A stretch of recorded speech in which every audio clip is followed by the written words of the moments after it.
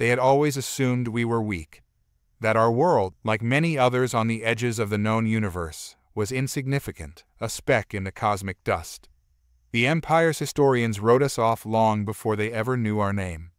To them, we were a dead end of evolution, a failure of nature, one among many civilizations that would rise briefly and fade into the endless darkness without ever learning how vast the universe truly was. But assumptions are fragile.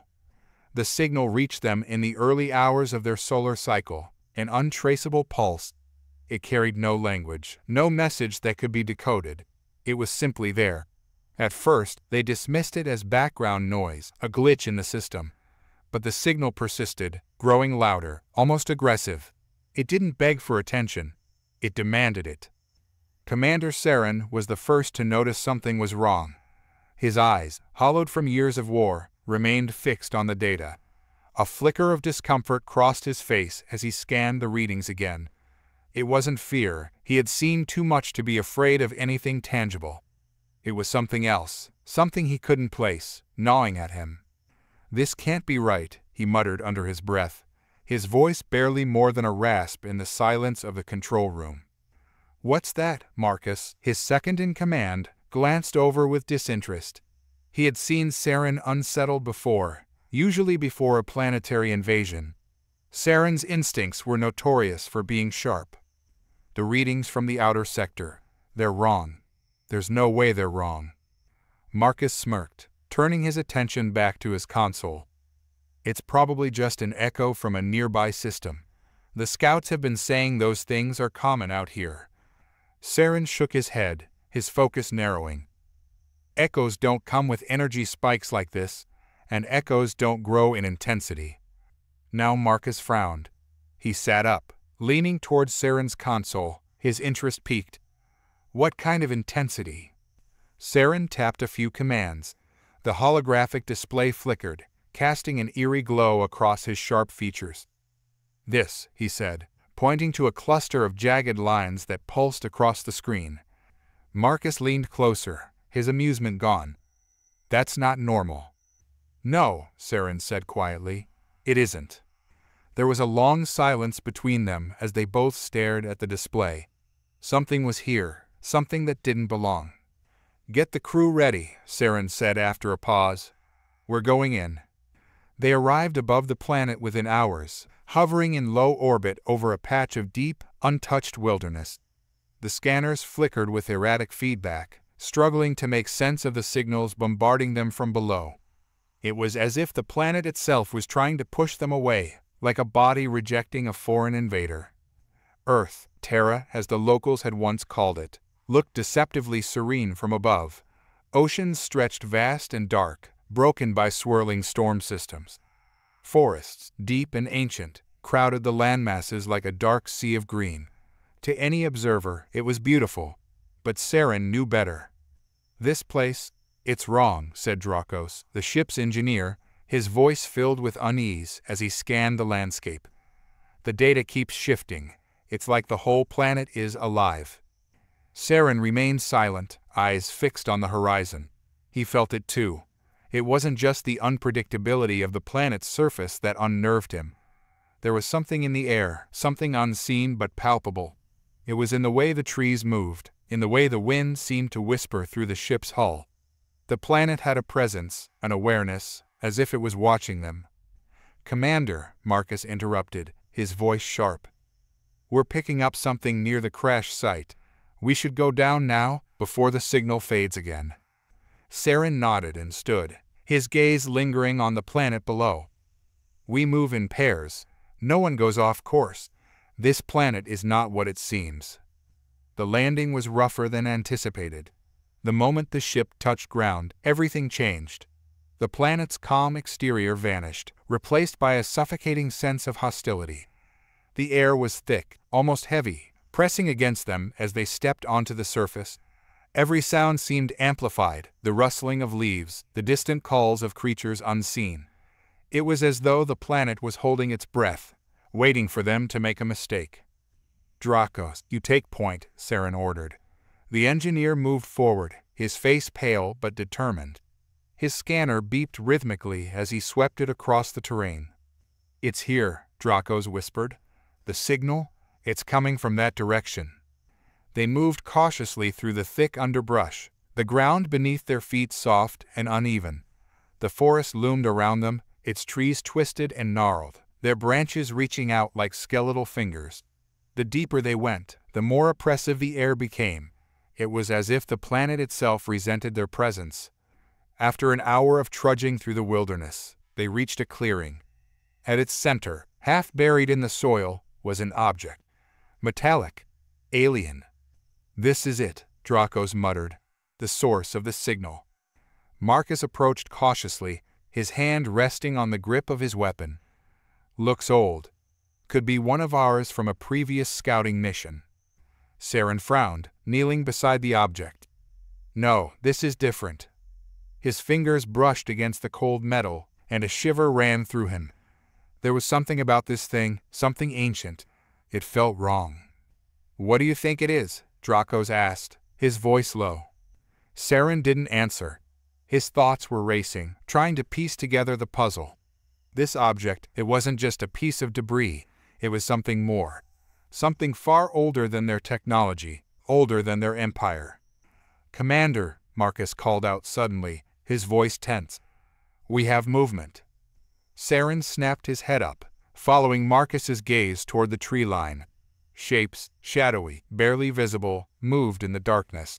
They were fast, darting between the trees like ghosts. "Get ready," Saren barked, his hand reaching for his weapon. The shadows moved closer, surrounding them.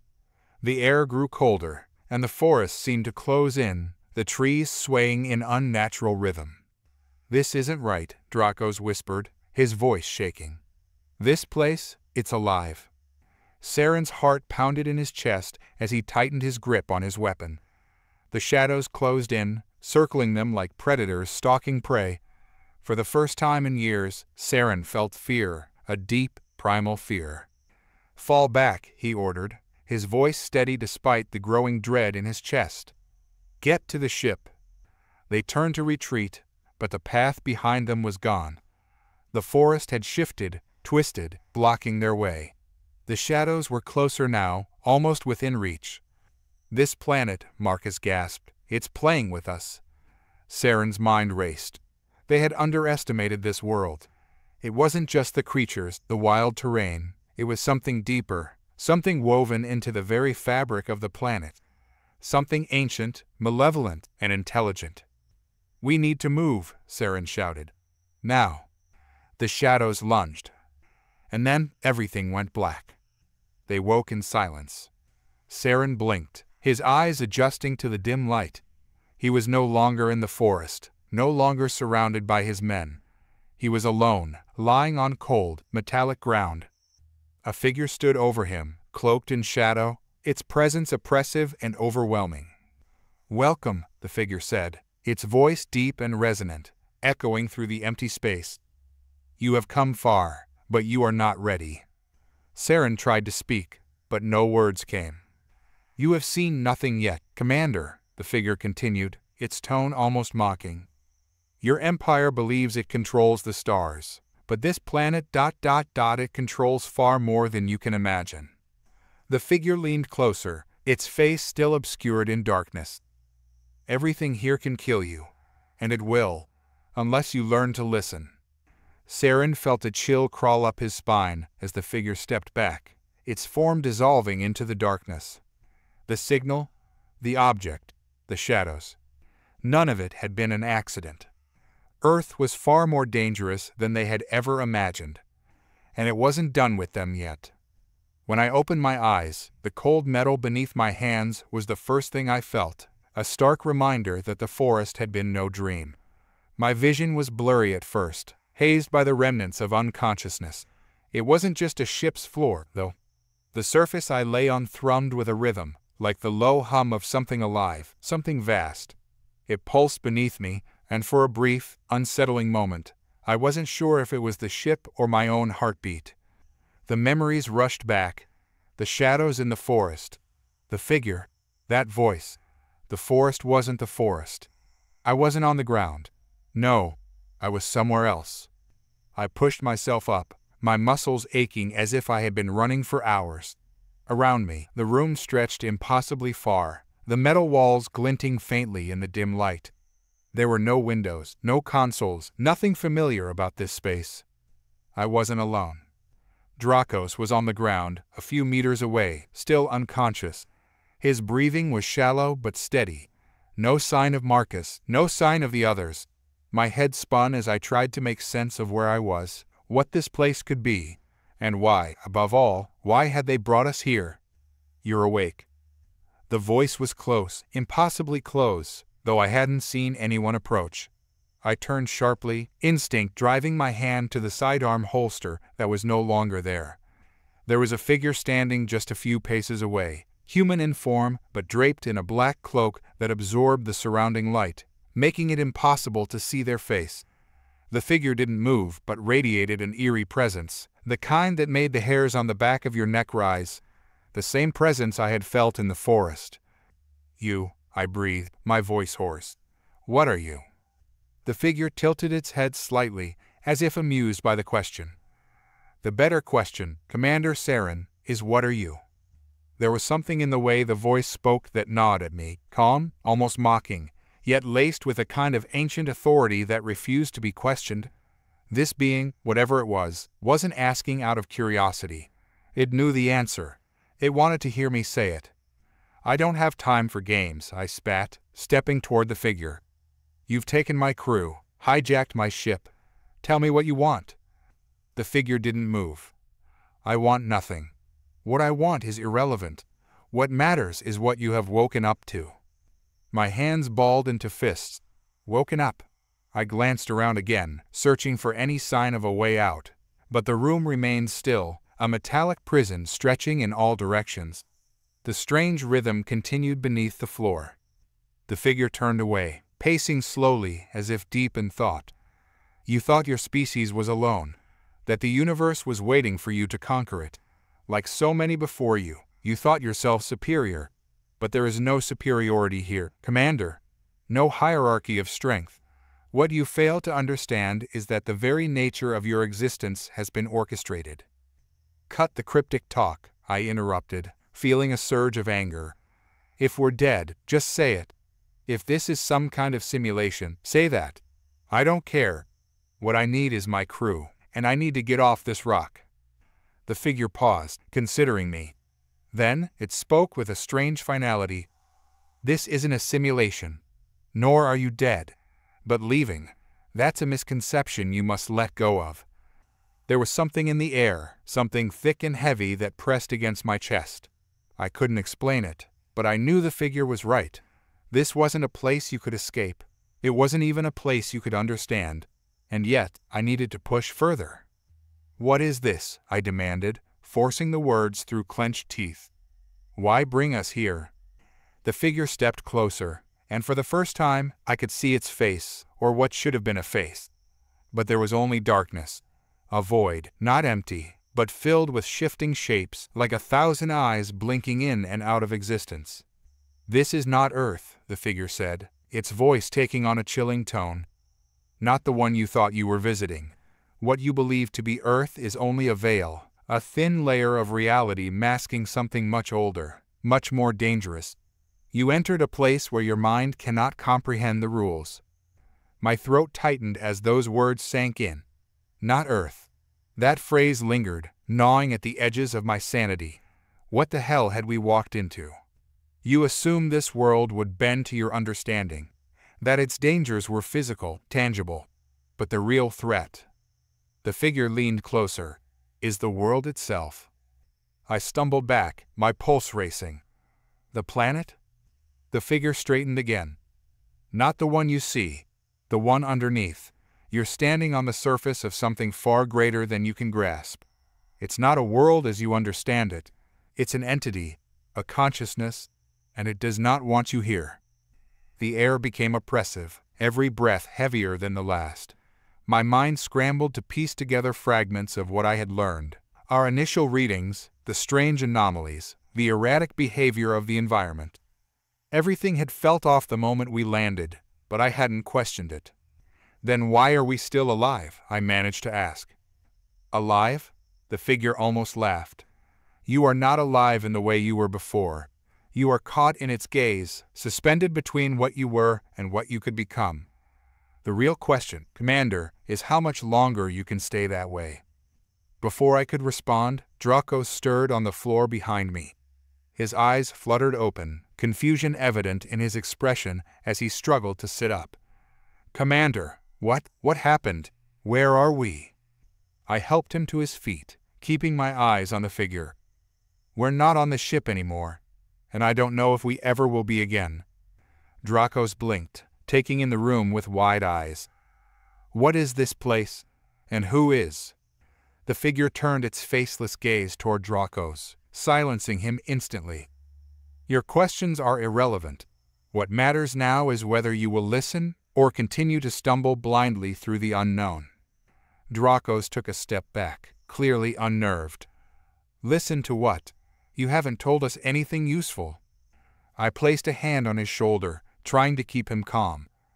We'll get out of this, but we need to understand what's happening first. The figure watched us in silence for a long moment before speaking again. The entity beneath you is stirring. Your presence has awoken something ancient, something that has slumbered for eons.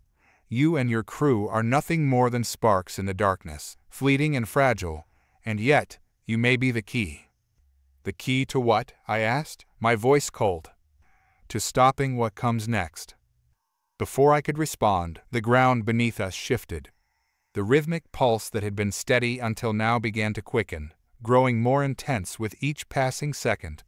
The walls around us seemed to bend and ripple, as if the very space we occupied was being distorted. Dracos grabbed my arm, panic creeping into his voice. What the hell is happening, Commander? I didn't have an answer. The figure remained still, as though it had been expecting this. Your time is running out, the figure said, its voice echoing in the growing chaos. The entity has seen you. It knows you, and it will not be gentle. The walls began to close in, the once vast room shrinking, collapsing in on itself. I could feel the pressure building, pressing down on me from all sides. We have to move, I shouted, grabbing Dracos and pulling him toward what seemed to be the far end of the room. But there was no end, no escape. The figure's voice followed us, growing fainter as the walls pressed in. You thought you could conquer this world, but it will be the one to conquer you. And then, just as quickly as it had begun, the collapse stopped. The walls were still. The pressure lifted. I turned around, expecting the figure to be gone. But it was still there, standing as calmly as before, watching us. This is your warning, it said, its voice low and menacing. Leave this place before it consumes you, if you can. With that, the figure dissolved into the air, leaving us alone in the eerily silent room. Dracos and I stood there for a moment, both of us breathing heavily, trying to process what had just happened. What do we do now, Commander? Dracos asked, his voice barely above a whisper. I didn't have an answer, but I knew one thing for certain. We were no longer in control. The planet, the entity beneath it, whatever it was calling the shots now. And we were just pawns in its game. We made our way out of the room, guided by a strange instinct more than anything else.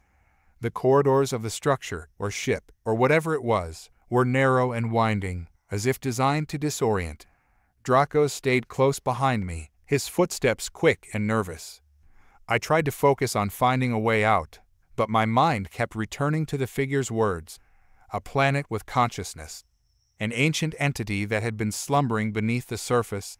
It was absurd, beyond anything I had ever encountered.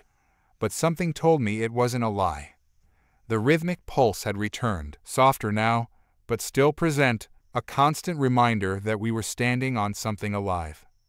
I needed to find Marcus and the others, and fast. The corridor seemed to stretch endlessly, each turn leading us deeper into the unknown. The air in the narrow corridor was thick, like walking through fog, though no mist surrounded us. Each breath I took felt deliberate, forced, as if the environment itself was somehow deciding how much oxygen I deserved. The walls around us pulsed with that same rhythm, a slow, throbbing beat that seemed to synchronize with my pulse. Dracos followed closely behind, his eyes darting left and right as if expecting the walls to shift again. He hadn't said much since the figure disappeared, but the tension radiating from him was palpable. I could sense his fear. Hell, I could feel my own creeping up my spine like ice water.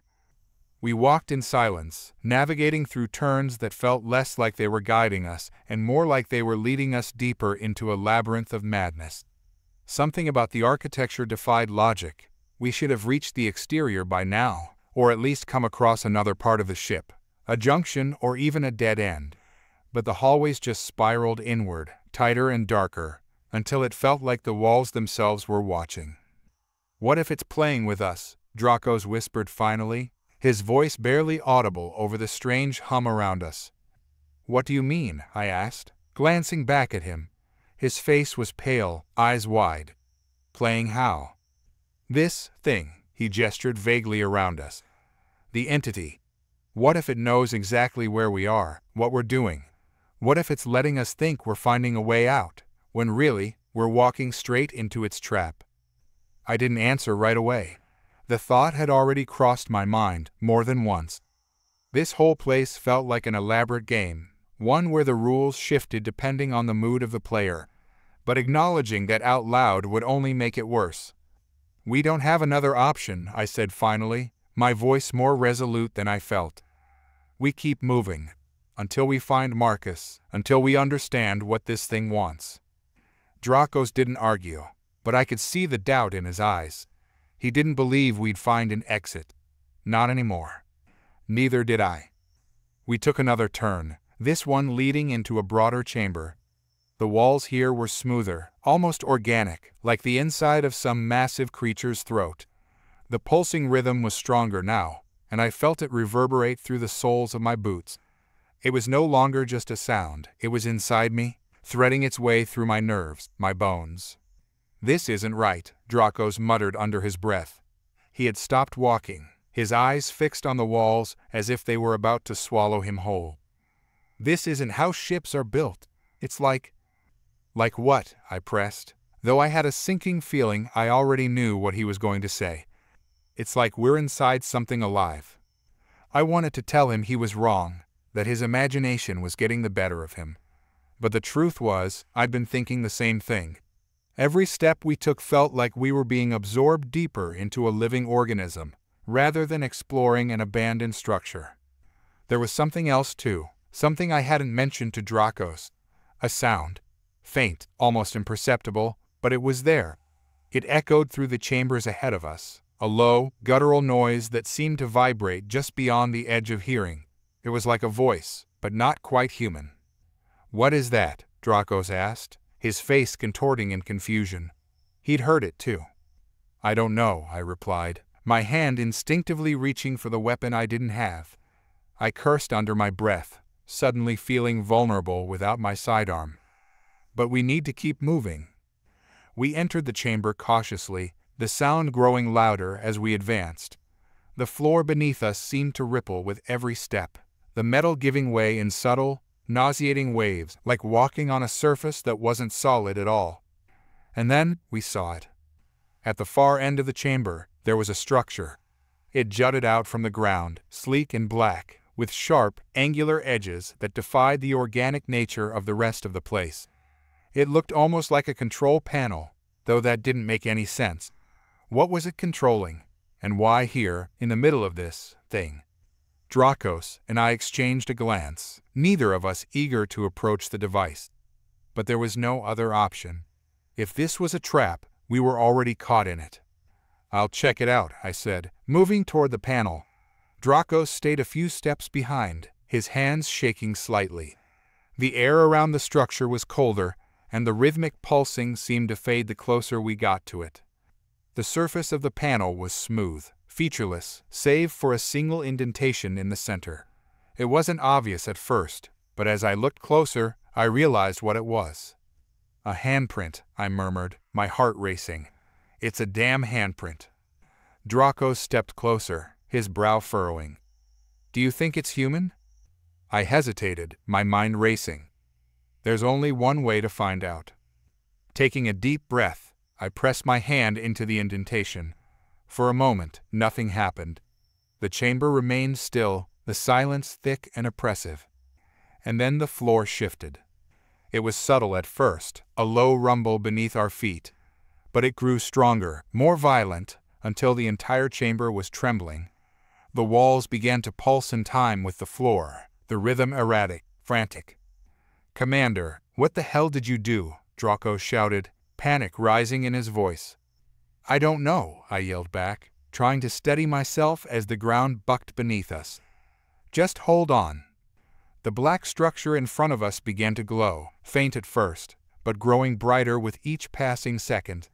The light was cold, unnatural, and it cast long, twisted shadows on the walls around us.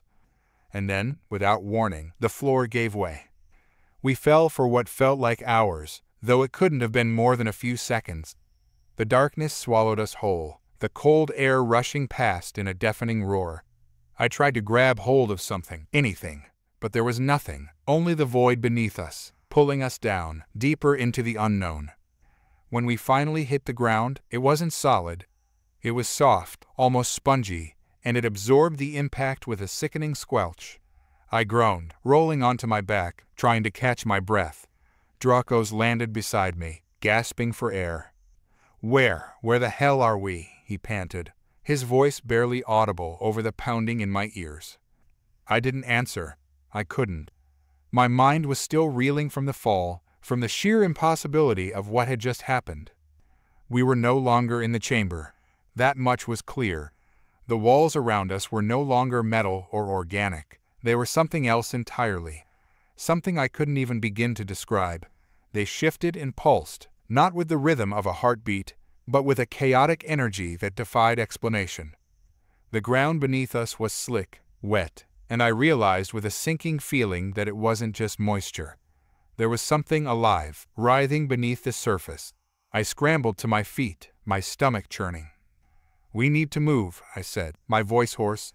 "We can't stay here." Dracos nodded, but his eyes were wide with fear. He looked like he was on the verge of breaking, and I couldn't blame him.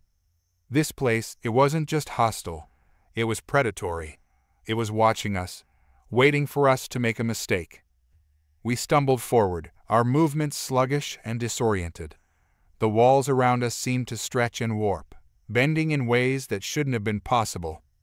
Every turn we took felt wrong, like we were walking in circles, though the path never repeated.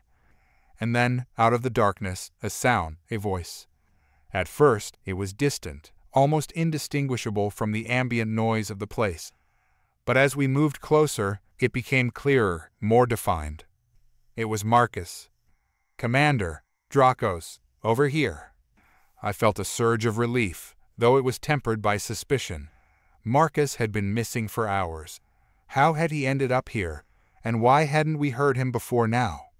We rounded a corner, and there he was, leaning against a twisted column of black stone, his face pale and drawn. He looked exhausted, but otherwise unharmed. "Marcus," Dracos called, rushing forward. "Thank God, we thought you were."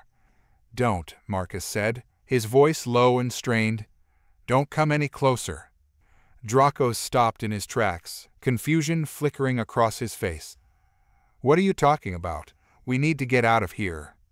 Marcus shook his head, his eyes filled with a strange, hollow emptiness. "You don't understand. It's too late." "What do you mean, too late?" I demanded, stepping forward. "We're getting out of this place, all of us." Marcus looked at me, and for the first time, I saw it, something dark, something wrong, lurking just beneath the surface of his skin. His eyes were dull, almost lifeless, and there was a faint, sickly glow emanating from his veins. "I've seen it," he whispered. "I've seen what's coming, and there's no escaping it." A chill ran down my spine. The air around us seemed to grow colder, the walls closing in, and as I stared into Marcus's hollow eyes, I realized with a sickening certainty that he wasn't the same man we'd lost. He was something else. The silence that followed Marcus's words was suffocating. Dracos stood frozen, his outstretched hand trembling in the low, eerie light. the walls of the chamber seemed to pulse in response to Marcus's revelation, as if the structure itself had become a living witness to his transformation. Every breath felt like an act of rebellion against the oppressive force surrounding us. I stepped closer, cautiously, trying to balance the shock with my instinct to survive.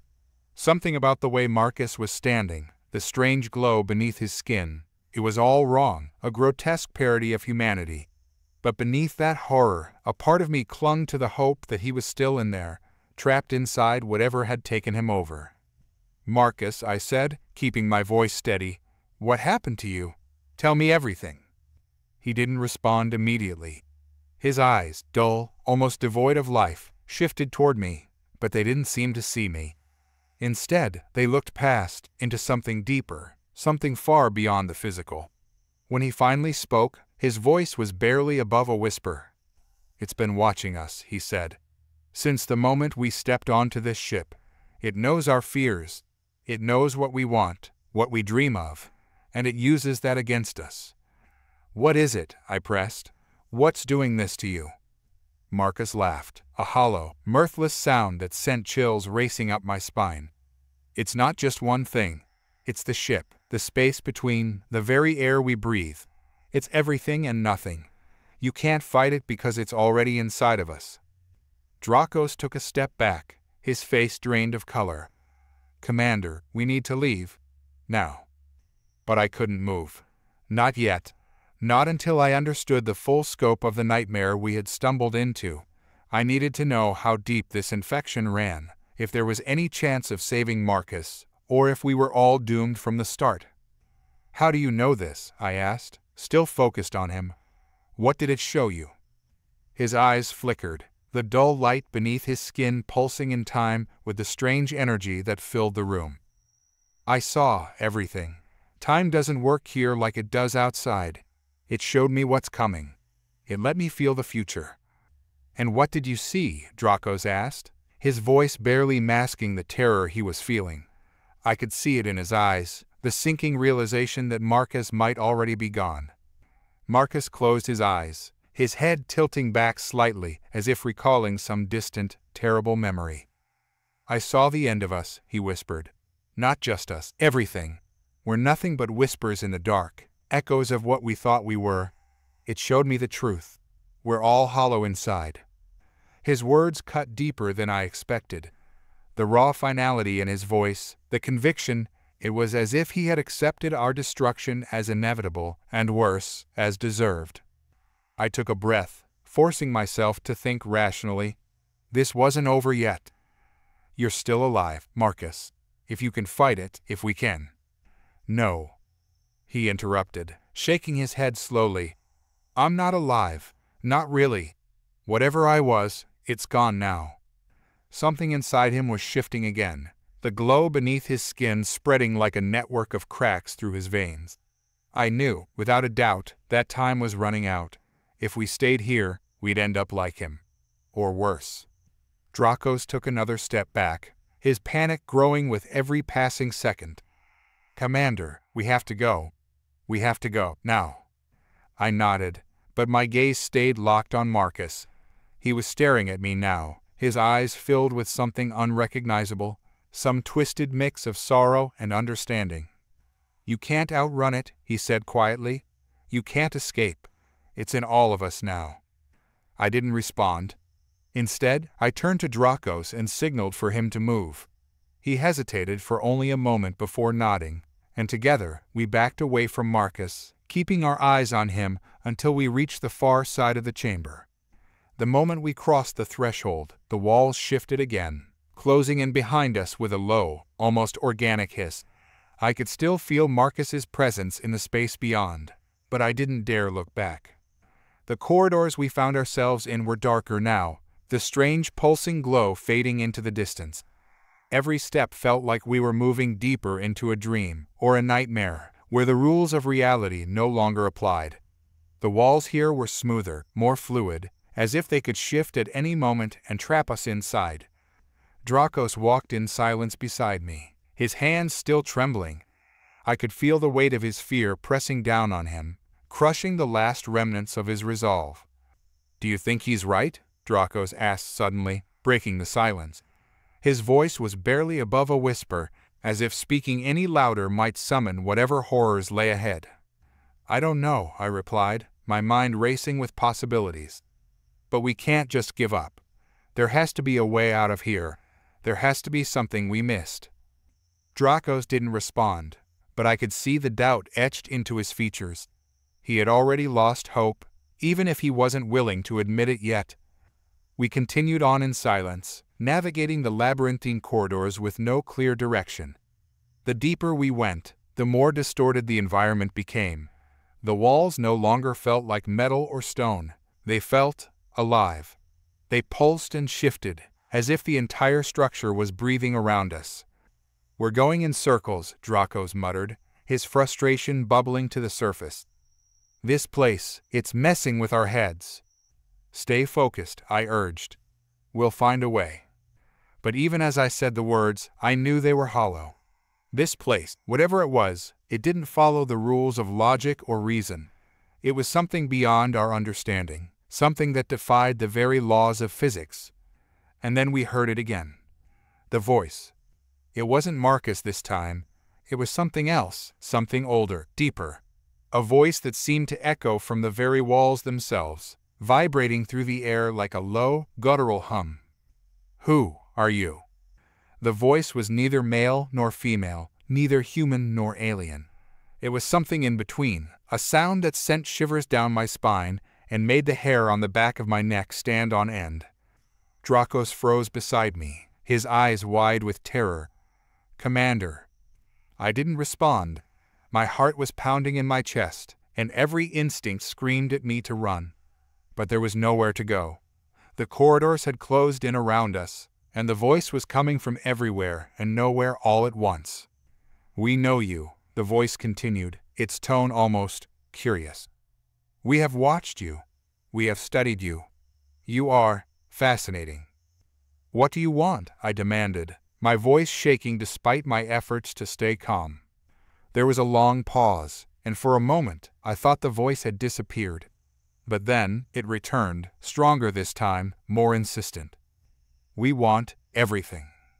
The walls shifted again, this time more violently. The floor beneath us trembled, and I felt a wave of nausea wash over me as the environment twisted and warped around us. It was as if the entire structure was alive, bending and reshaping itself to suit the will of whatever was speaking to us.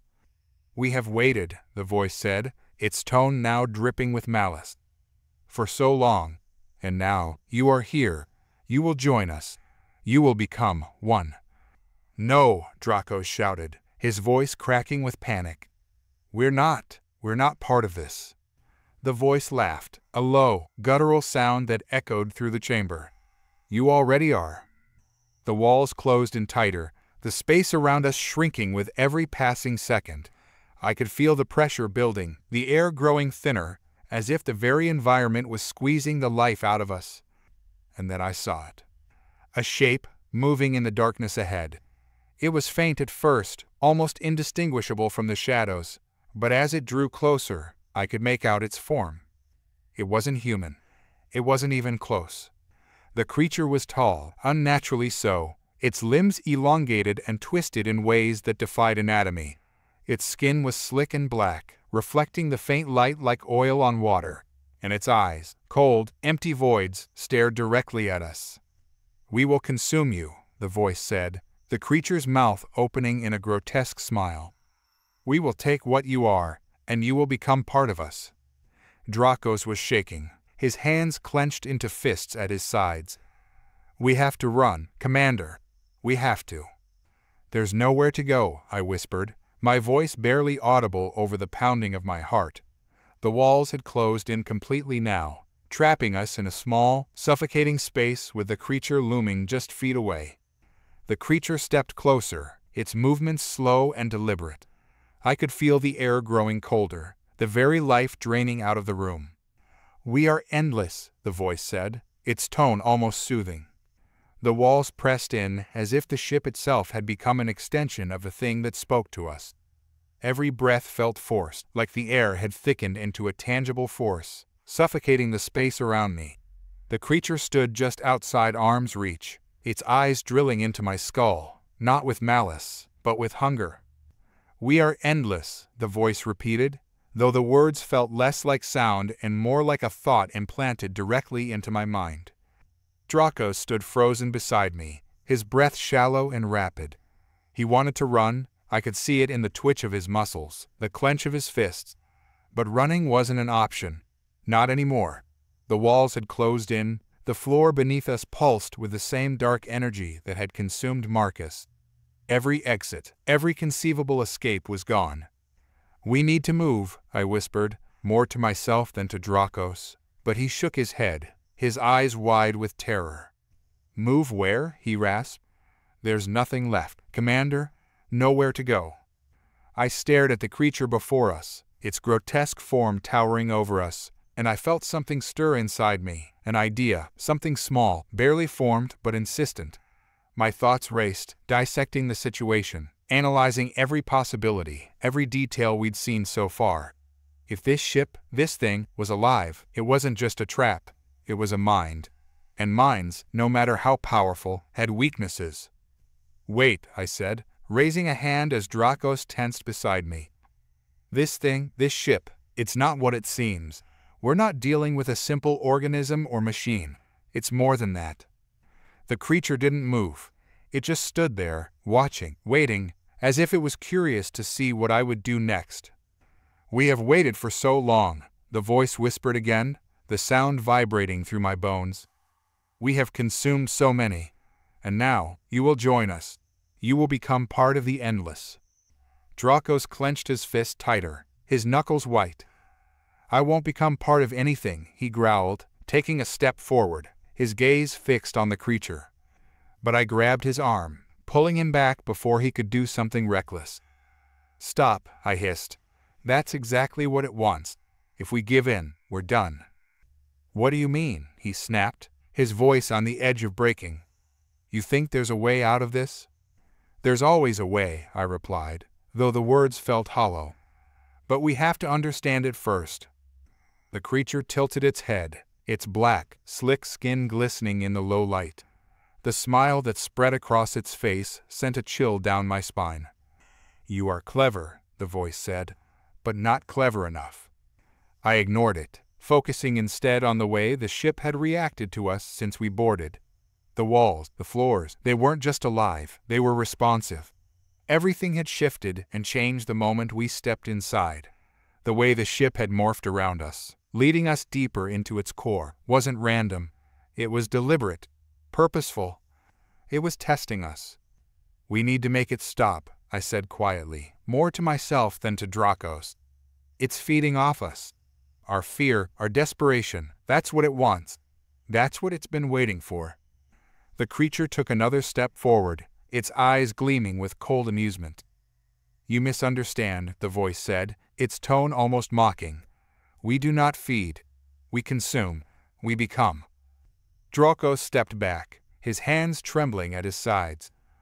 "What the hell are you talking about?" he shouted, his voice cracking under the weight of his fear.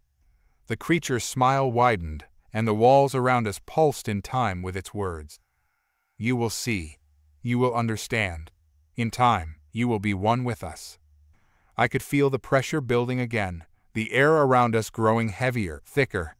The ship was closing in, tightening its grip on us, pushing us closer to whatever dark fate it had planned.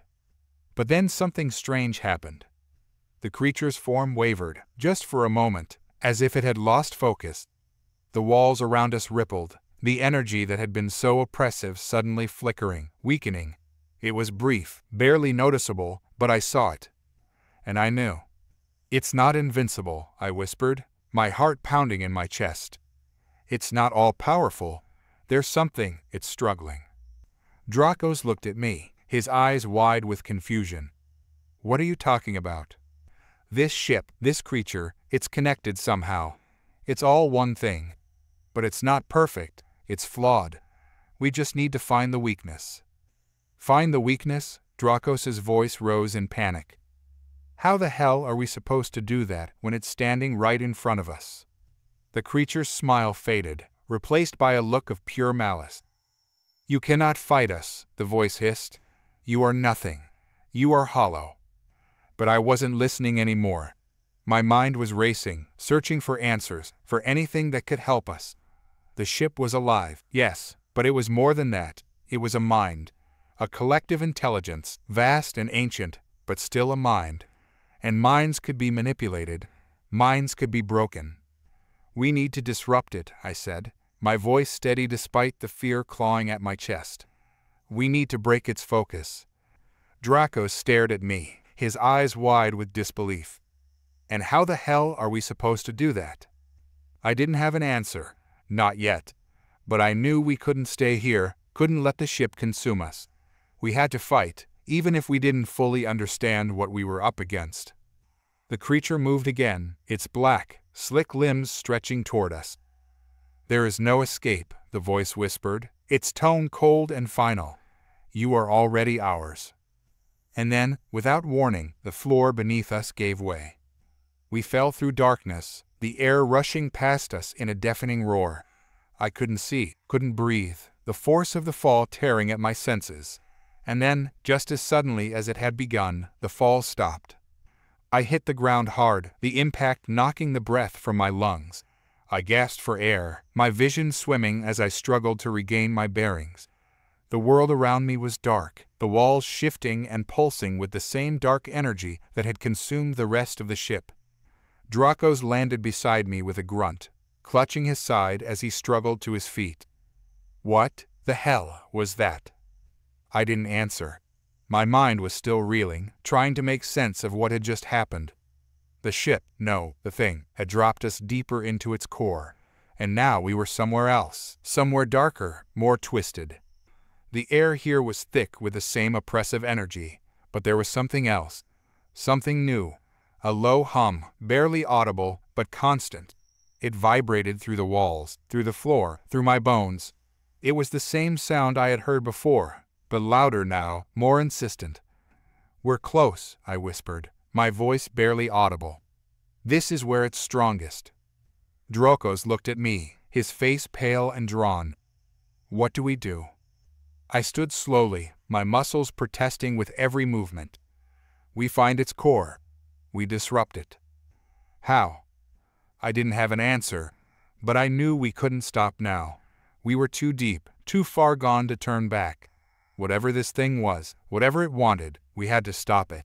We had to destroy it before it destroyed us. We moved through the darkness, the low hum growing louder with every step. The walls here were different, more organic, more alive. They pulsed and shifted, as if they were breathing, reacting to our presence. The energy in the air was suffocating, pressing down on us with every breath. And then we saw it. A massive chamber, its walls lined with strange, pulsing nodes of light. In the center of the chamber was a large, black mass, its surface slick and shifting, like oil on water. It was the source of the hum, the source of the energy that filled the ship. The creature's core. "We need to destroy it," I said, my voice low and steady. "That's our only chance."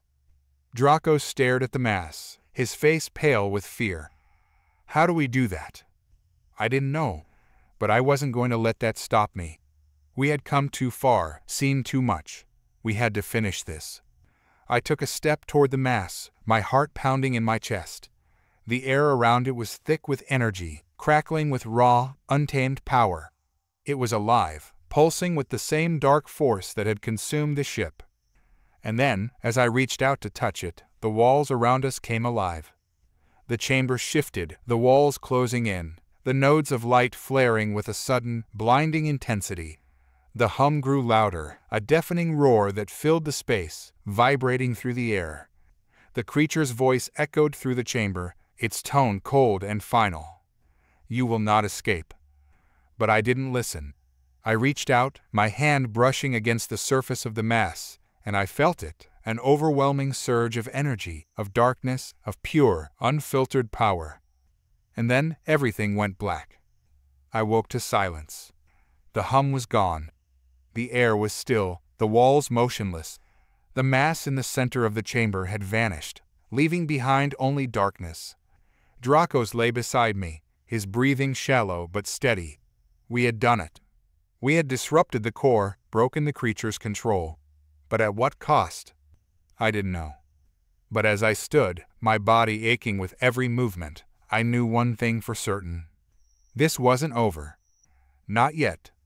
I jolted awake, gasping for breath, my lungs burning as though I'd been holding on to life too long. The silence was overwhelming, like a void that stretched infinitely in all directions. No hum, no whispers, just the cold stillness of a ship that had gone quiet. I couldn't remember how long I had been out. Days? Hours? It didn't matter. What mattered was that I had to move. My muscles ached, joints stiff as if I had been frozen in place. But pain meant I was still alive, and that was enough for now. Dracos lay on the ground beside me, unconscious but breathing. His chest rose and fell, albeit shallowly, but he was there. I knelt beside him, shaking him gently. "Dracos, get up." My voice was low, barely a whisper. Any louder, and I feared it would break the silence in a way that couldn't be undone. He stirred, his eyes fluttering open. For a moment, they were blank, as though his mind had slipped away into the dark corners of whatever nightmare we'd fallen into. But then he saw me, and the panic in his gaze subsided, replaced by confusion. "What happened?" he asked, his voice hoarse, like he hadn't spoken in days. "I don't know, but we did it. The core's gone." Dracos sat up, wincing as he moved. He looked around the chamber, his brow furrowing as he took in the emptiness. Where is everything?" The question echoed in the chamber, bouncing off walls that no longer pulsed with life. The ship, or whatever was left of it, had gone dead. No more living walls, no more whispers, just cold, sterile metal stretching into the darkness.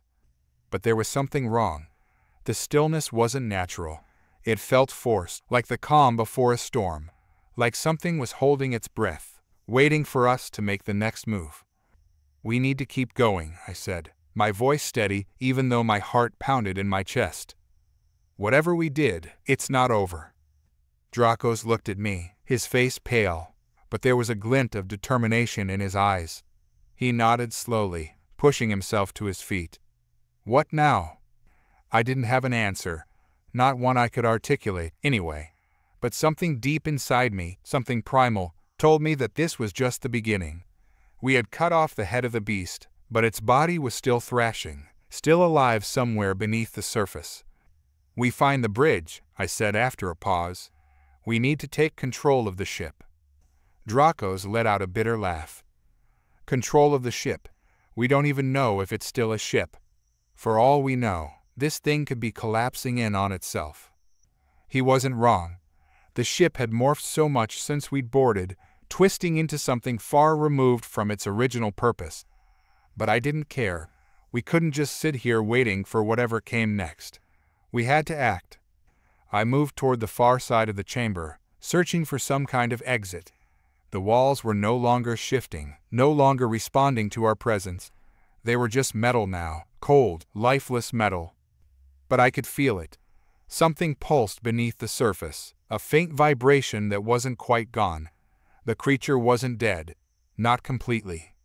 Dracos joined me, and together we searched the walls, running our hands over the cold steel, looking for a seam, a doorway, anything that could lead us out. After what felt like an eternity, my fingers brushed against something, a faint indentation, barely visible in the dim light. I pressed it, and with a low hiss, a panel slid open, revealing a narrow corridor beyond. The corridor was dark, the lights flickering weakly as though the ship was struggling to maintain power. But it was a way forward. "Let's go," I said, stepping through the opening without looking back. We moved through the corridor in silence, the only sound the soft thud of our boots against the metal floor. The air was thick with tension, every step carrying the weight of uncertainty. I didn't know what we would find ahead, but every instinct I had screamed that we were walking into something far worse than what we had left behind. As we walked, I couldn't shake the feeling that we were being watched. It wasn't the same oppressive presence we had felt before, the whispers in the walls, the living ship bending to its will. This was different, subtler, but no less unsettling. "Do you feel that?" Dracos asked, his voice barely audible. I nodded, not trusting myself to speak.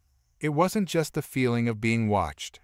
There was something else, something deeper, a pressure in the air, like the ship itself was holding its breath, waiting for something to happen. We reached the end of the corridor, where a large bulkhead blocked our path. There was no visible control panel, no obvious way to open it. But as we approached, the bulkhead slid open with a soft hiss, revealing a massive chamber beyond. The bridge? It was unlike anything I had ever seen. The room was vast, stretching out into the darkness, with rows of consoles and control stations arranged in a semicircle around a massive central platform. But the consoles were dark, lifeless, as though the ship had long since given up trying to maintain control. In the center of the platform stood a single figure. It was humanoid in shape, but there was something off about it. Its skin was pale, almost translucent, and its eyes glowed faintly in the dim light. It stood perfectly still, as if waiting for us to approach. Drakos took a step back, his hand moving instinctively to the sidearm at his hip. "What the hell is that?" I didn't answer. I wasn't sure I could. But I knew one thing for certain: this figure, whatever it was not part of the crew. It was something else. Something older. Something far more dangerous. The figure turned its head slowly, its glowing eyes locking onto mine. For a moment, we stood there, staring at each other in silence. Then, without warning, it spoke. "You have come far," it said, its voice soft but clear, echoing through the chamber like a distant whisper. "But you do not belong here." Drakos took another step back, his hand tightening around his weapon. "What do you mean we don't belong here? We're the only ones left." The figure tilted its head, as if considering his words. "You are not the first to set foot on this ship, and you will not be the last." I took a step forward, my heart pounding in my chest. "What are you?" The figure smiled, a slow, unsettling grin that sent a chill down my spine. "I am what remains, the last vestige of what once was." "What once was," I repeated, my mind racing to piece together the fragments of information. "What are you talking about?" The figure's smile widened. "This ship, it was not always like this. Once, it was a vessel of knowledge, a beacon of hope for those who sought to understand the universe. But time has a way of corrupting even the purest of intentions." I frowned, trying to make sense of the words. "What happened to the crew?" The figure's expression darkened. "They succumbed. To the ship, to the power it offered. They became one with it, lost in the endless hunger that drives it forward." Drakos took a step forward, his voice filled with anger. "And what about us? What do you want from us?" The figure's eyes glowed brighter, and for a moment, I thought I saw something flicker behind them. Something ancient, something terrifying. "I want nothing from you," it said. "But the ship, it is hungry, and it will take what it needs." I felt a surge of panic rising in my chest, but I forced it down, keeping my voice steady. "We stopped it. We destroyed the core." The figure laughed, a soft, eerie sound that sent a shiver down my spine. "You disrupted it, but you cannot destroy what is already eternal." Drakos raised his weapon, his hand shaking. "Then what do we do? How do we stop this?" The figure's smile faded, replaced by a look of cold indifference. "There is no stopping it. There is only survival, and even that is temporary." I stared at the figure, my mind racing, searching for some kind of solution, some way out of this nightmare. But the more I thought, the more I realized the truth. The ship wasn't just a vessel. It was a trap. A living, breathing organism that consumed everything in its path. And we were just the latest in a long line of victims. The figure took a step back, its glowing eyes never leaving mine. "You cannot escape," it whispered, its voice barely audible. "But you can delay the inevitable." Drakos glanced at me, his face pale. "What do we do?" I didn't have an answer. Not one that made sense, anyway. But I knew one thing for certain: we couldn't stay here. We had to move, had to keep pushing forward, no matter the cost. "Come on," I said, my voice low and steady. We need to find a way off this ship. Dracos hesitated for a moment, then nodded slowly, lowering his weapon. Together, we turned and walked away from the figure, our footsteps echoing through the empty chamber. The silence felt heavier now, thick, almost tactile, like it was pressing against the skin. Dracos' footsteps mirrored mine, hollow echoes on the cold metallic floor. Neither of us spoke as we moved deeper into the bowels of the ship, but the tension hung in the air like a curse that couldn't be shaken. We were not alone. I could feel the ship stirring again, though not as it had before. There were no more whispers in the walls, no illusions or living constructs to confuse our minds. It was subtle, a pressure in the air, a force that had retreated to the shadows but never fully disappeared. It watched, waited, and bided its time. This ship was alive, alive in a way no human or alien biology could explain. The creature at the bridge had called it hungry, and it didn't take much to understand what that meant now. I glanced at Dracos, whose face was pale, his eyes darting toward every darkened corner. He felt it too. "What are we doing?" His voice was hoarse, strained. "We find a way off this thing," I replied, my voice cold and unyielding, as much for my own sake as for his. But the words felt hollow. There was no exit. That much I could sense. Dracos' breathing quickened. "We need a plan. This isn't like anything we've faced before. It's smarter."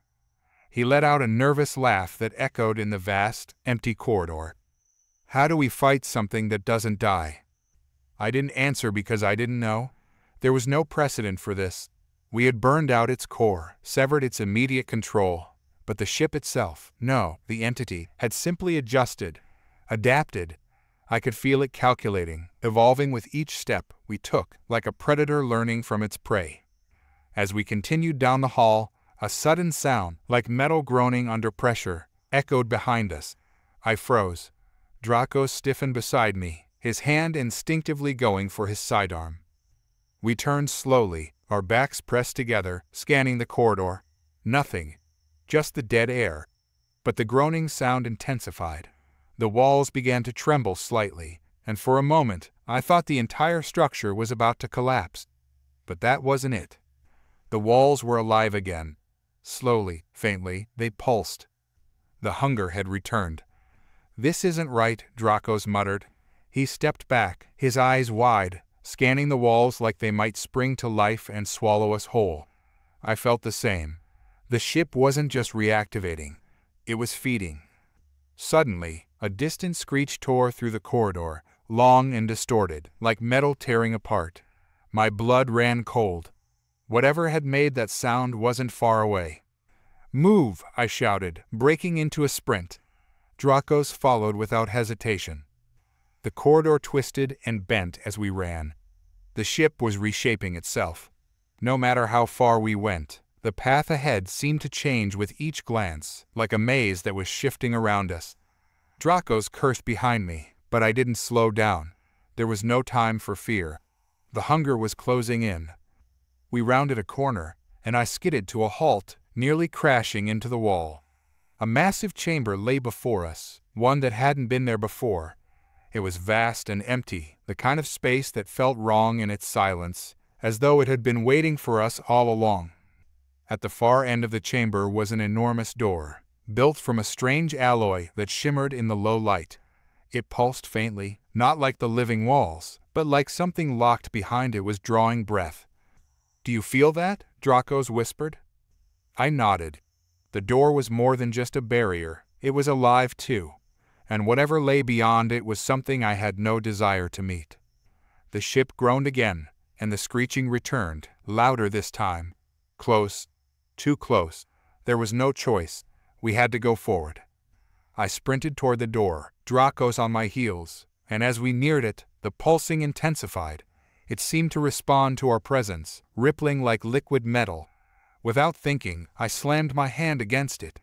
A violent shock rippled through my body, forcing me to my knees. My mind exploded with images, visions, fragments of memories that weren't mine. A world consumed by light, swallowed whole by the hunger. Civilizations snuffed out, their cries echoing into the abyss. I saw ships, thousands of them, all part of the same organism, all connected, feeding off the remnants of worlds like parasites. And then I saw Earth. The hunger was coming. With a strangled cry, I wrenched my hand away from the door, gasping for air. Dracos grabbed my shoulder, shaking me, his eyes wide with panic. "What the hell was that?" he demanded, his voice trembling. "What did you see?" I struggled to find the words, but none came. I had seen too much. I had felt the hunger, felt its endless, insatiable need to consume everything in its path. And now it knew us. We were part of it. Dracos was still talking, but I couldn't hear him. My mind was racing, pieces of the puzzle falling into place. The ship wasn't just alive, it was a conduit, a harbinger of something far worse. And it was coming for us. For Earth. For everything. Suddenly, the door began to shift. The shimmering surface parted like water, revealing a narrow passageway beyond. It beckoned us forward, a silent invitation that felt more like a trap. "We have to go," I said, my voice barely a whisper. "There's no time." Dracos looked at me, his face pale and drawn, but he didn't argue. We stepped through the passageway, and as we did, the door sealed behind us, leaving us in near total darkness. The air inside the passage was thick, oppressive, like walking through a storm cloud. Every step felt heavier, like the gravity had shifted. The walls around us pulsed faintly, but the hunger wasn't in the walls anymore. It was all around us, pressing against our minds, gnawing at the edges of our thoughts. Dracos stumbled beside me, cursing under his breath. He was struggling, I could tell. Whatever we were facing, it was breaking him down, piece by piece. "I can't," he gasped, his voice strained. "I can't think. It's in my head."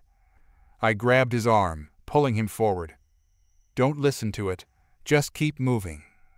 But I could feel it too. The hunger was more than just a force. It was sentient, probing our minds, searching for weakness. Every step forward felt like walking into a trap, but stopping meant death, or worse. The passage opened into another chamber, smaller this time, but no less disturbing. In the center of the room stood a massive structure, a monolith of sorts, pulsing with a faint, sickly light. It was ancient, covered in strange symbols that I couldn't decipher, but there was no mistaking its purpose. The hunger was born here. This was its source. Dracos stared at the monolith, his face pale, his eyes wide with horror. What is this?" I didn't answer. I couldn't. The truth was too terrible to comprehend. This was no ship. This was a feeding ground, and we were standing in the center of it. The hunger wasn't just a force, it was a creation, a weapon designed to consume entire worlds, and it had been set loose upon the galaxy. Suddenly, the monolith pulsed brighter, and the walls around us began to tremble. The ship was waking up, fully now. The hunger had found us, and it would not be denied. "We need to destroy it," I said, my voice tight with fear. Dracos nodded, but there was no confidence in his eyes. "How? How do we destroy something like this?" I didn't know, but we had to try. We couldn't let this thing reach Earth. I moved toward the monolith, my heart pounding in my chest. As I reached out to touch it, a sudden wave of energy shot through me, knocking me back. My vision blurred, and for a moment I saw nothing but darkness. And then I heard it. The hunger, speaking, not in words, but in thoughts, images. It showed me the destruction of entire worlds, the collapse of civilizations, all consumed by its endless appetite. And it showed me Earth, our home, our world, next in line. I screamed, but no sound came out. The hunger was inside me now, tearing at my mind, ripping me apart from the inside out. I fell to the ground, gasping for air. Dracos was beside me, shouting something, but I couldn't hear him. The hunger was too loud, too powerful. And then, just as quickly as it had begun, it stopped. I blinked, dazed, my vision slowly returning. The monolith was still there, pulsing faintly, but something had changed. The hunger had retreated, pulled back into the shadows. "We need to go," I said, my voice shaking. "Now." Dracos didn't argue. We turned and ran, the ship groaning and shifting around us, the walls pulsing with life once again. But we weren't running from the ship anymore. We were running from something far worse. Our footsteps echoed in the narrow passage as we fled, the ship shifting and groaning behind us. Each turn felt like a dead end that hadn't been there moments before. The hunger wasn't done with us. It was merely biding its time, pulling us deeper into its web. Draco's breathing was labored, panic slipping into his voice. "We're running in circles. Man, it's toying with us." I didn't respond. There wasn't time. Every instinct told me to move forward, to put as much distance between us and the monolith as possible. Whatever the hunger was planning, it wasn't going to stop until it had everything. Ahead of us, the passage began to widen, the pulsing of the walls growing faint, as if the hunger had withdrawn to let us think we were free. But I knew better. "Watch your step," I said quietly. The ground beneath us had changed. What had once been cold metal now felt brittle, as though we were treading on thin ice. Every step produced a soft crunch, and with each one, I couldn't shake the feeling that something below was watching, waiting. Draco swallowed hard. "Where do we go from here? The shuttle? We have to find the others." There were no others. I didn't need to say it out loud. We both knew it. The crew was gone, swallowed by whatever force had taken the ship.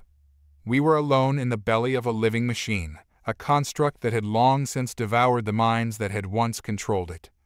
I glanced back at Dracos, who was still looking for a way out, his eyes darting toward every passage we passed. I could see his fear, his desperation. It wasn't just the ship. It was the knowledge that we had come face to face with something far beyond our comprehension, and we were powerless against it. "We're going to die here, aren't we?" he muttered, more to himself than to me. Before I could answer, a sharp, violent tremor shook the ground. The brittle surface beneath us cracked, spiderwebbing in all directions. I stumbled forward, barely keeping my balance as the walls shifted once again, opening up into another chamber. This one was different. It wasn't part of the ship. At least, not in the same way the other rooms had been. It was darker, almost cavernous, and the air had a thick, metallic taste. The walls were covered in strange symbols, alien inscriptions that seemed to pulse with the same sickly light as the monolith. In the center of the chamber stood a towering structure, similar to the monolith, but smaller, more concentrated. Tendrils of energy pulsed from it, stretching out across the floor like roots. It was ancient, older than the ship itself, and there was a feeling of finality to it, as though we had reached the heart of the hunger. Draco stepped forward, his eyes wide with disbelief. What is this place?" I didn't have an answer, but the hunger was here, stronger than ever. I could feel it, pressing against my mind, searching for a way in. It wasn't just a force of nature, it had intent, purpose, and we were standing in its sanctum. The tremors grew stronger, the walls vibrating as if something massive was moving beneath us. Dracos looked at me, his face pale, his eyes pleading. "What do we do?" I stared at the structure in the center of the room, my mind racing. The hunger had shown me its plan, the destruction of Earth, the consumption of everything we had ever known, but it hadn't shown me how to stop it. And then it hit me. The hunger had retreated when I touched the monolith. It had drawn back, almost like it was afraid. "We need to destroy that," I said, pointing at the central structure. Draco shook his head, his voice trembling. "Destroy it? How? We don't even know what it is." "It's the core. It's feeding the ship. If we destroy it, we might be able to shut the whole thing down." "Or we could trigger something worse," he shot back.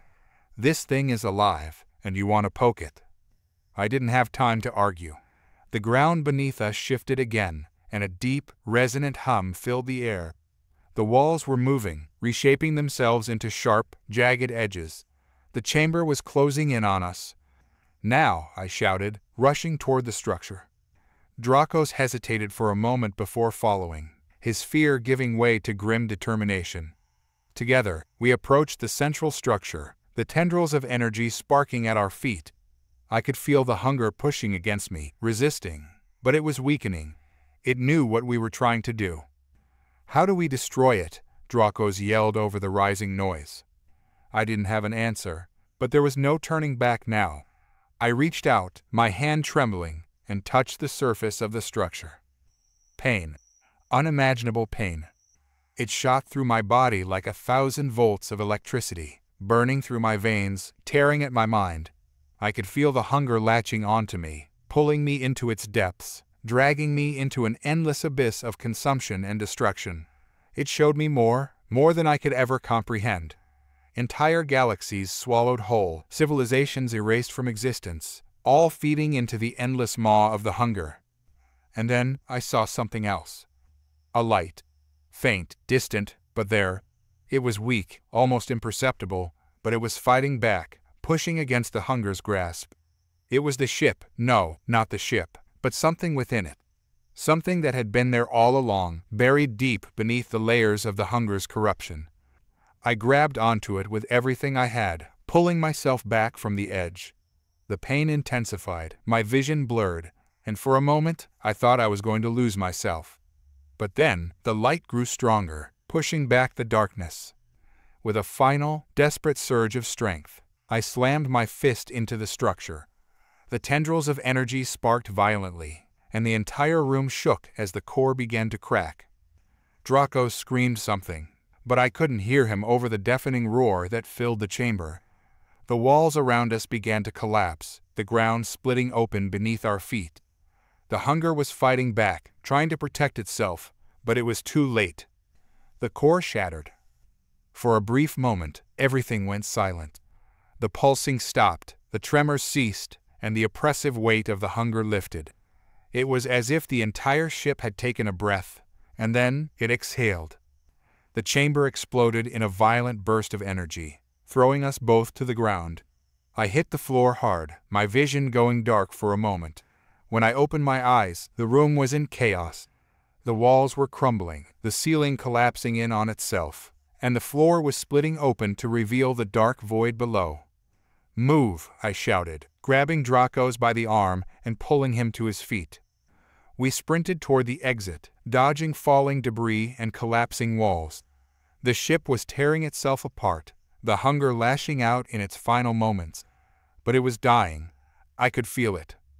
We stumbled into the passageway, just as the chamber behind us collapsed entirely. The ground shook violently, and I barely managed to keep my balance as we ran. The ship was in its death throes, and if we didn't get out soon, we would go down with it. "How do we get out?" Draco shouted, his voice barely audible over the deafening noise. I didn't know. The ship was collapsing around us, the passages shifting and closing off. But there had to be a way. There always was.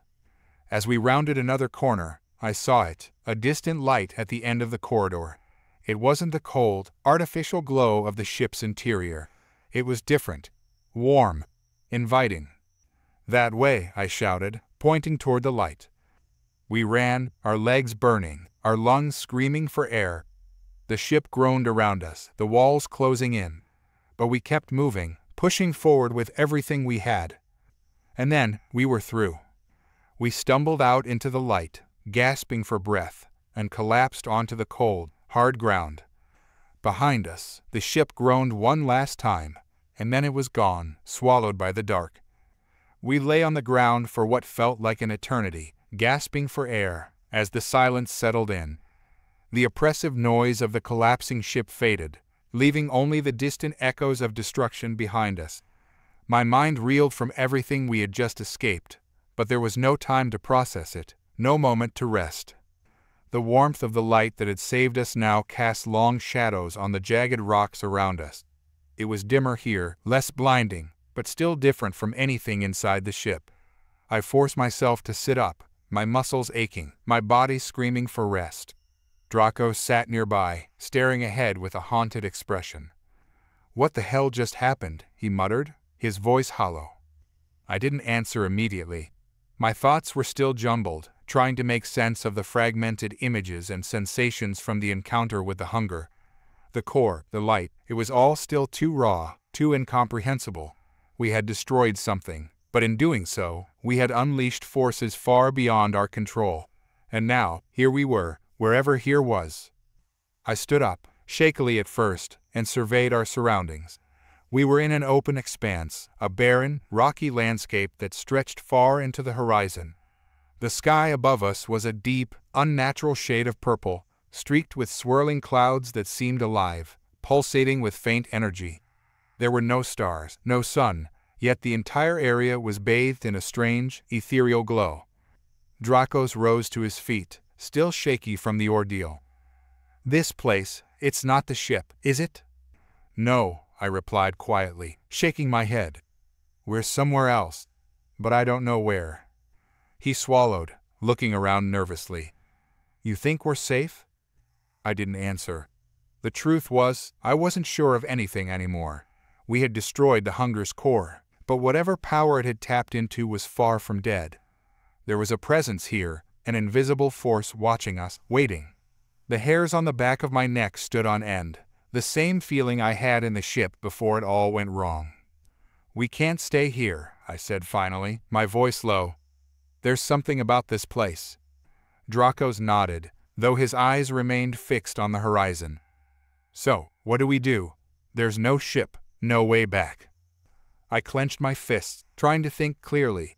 This place, wherever it was, wasn't just a random part of the ship's collapse. The light we had followed wasn't accidental. It had guided us here, to this exact spot, for a reason. But what reason? "We keep moving," I said finally. "There's something out there, I can feel it. We need to figure out what this place is." We began to walk, our footsteps crunching on the uneven ground. The rocky landscape stretched on for miles, but the odd glow ahead seemed to pull us forward. Dracos stayed close behind, his eyes scanning the sky warily. There was no wind, no sound except our breathing and the rhythmic crunch of our boots. After what felt like hours of walking, a faint structure began to appear in the distance. At first, it was just a shadow on the horizon, but as we drew closer, it became clear that it was a tower, tall, spindly, and impossibly ancient. It jutted out from the barren ground like a monument to something long forgotten, its surface etched with symbols similar to those in the ship's core. Dracos stopped beside me, staring up at the tower. "What do you think this is?" I didn't know. But the symbols, the faint hum of energy that radiated from the structure, it was all connected. Somehow, this place, the ship, the hunger, it was all part of a larger design, and this tower was a piece of the puzzle. "Let's find out," I said, stepping toward it. The ground beneath us shifted slightly as we approached the tower, the air around us thickening with static electricity. It was as though the very atmosphere was charged with power, vibrating with unseen forces. I could feel it in my bones, the same pressure that had pressed against my mind back in the ship. The hunger had been a harbinger of something greater, something ancient. At the base of the tower, a doorway stood open, its frame covered in the same alien inscriptions. Dracos hesitated, glancing at me for reassurance, but I moved forward without a word. There was no turning back now. Whatever awaited us inside, it was the only way forward. As we crossed the threshold, the world outside seemed to vanish. The light, the landscape, the sky, it all disappeared in an instant, replaced by darkness. For a moment, I thought we had stepped into nothingness, but then the floor beneath us began to glow, revealing a spiraling staircase that descended into the depths of the tower. "Great," Dracos muttered under his breath. "More stairs." I shot him a look, and we began the descent in silence. The air grew colder as we descended, the glow from the steps our only source of light. The further we went, the more the weight of the tower pressed down on us, a suffocating force that seemed to grow stronger with every step.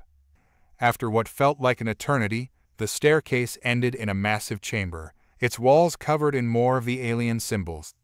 In the center of the room stood a massive stone slab, and above it, suspended in the air, was a shimmering orb of energy, pulsing, alive, and vibrating with power. Dracos stared at the orb, his eyes wide with awe and fear. "What is that?" "I don't know," I whispered, stepping closer to it. The energy radiating from the orb was immense, more powerful than anything I had felt before. It was ancient, older than the hunger, older than the ship, maybe even older than humanity itself. And then I felt it, the presence. It wasn't just watching us. It was inside the orb, waiting for us to get closer. "Don't touch it," Dracos warned, but it was too late.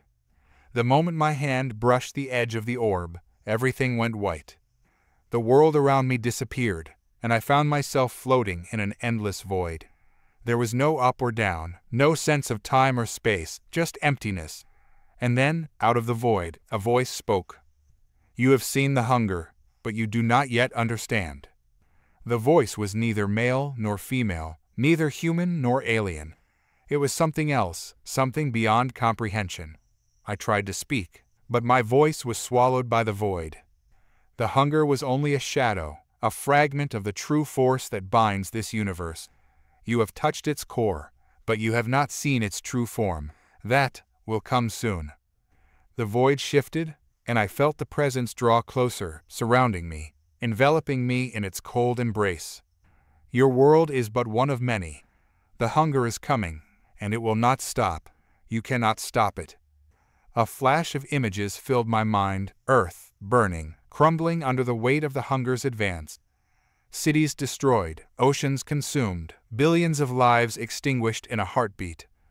"But you will fight," the voice continued, "because that is your nature, and in fighting, you will become what the hunger fears the most." Before I could comprehend what that meant, the void collapsed around me, and I was back in the chamber, gasping for air. The orb had disappeared, and the room was silent once more. Dracos knelt beside me, his face pale. "What happened? What did you see?" I couldn't find the words to explain. I had seen the future, our future. The hunger was coming for Earth, and it wouldn't stop until everything was gone. "We have to stop it," I whispered, my voice trembling. "We have to find a way to stop it." Dracos nodded, his expression grim.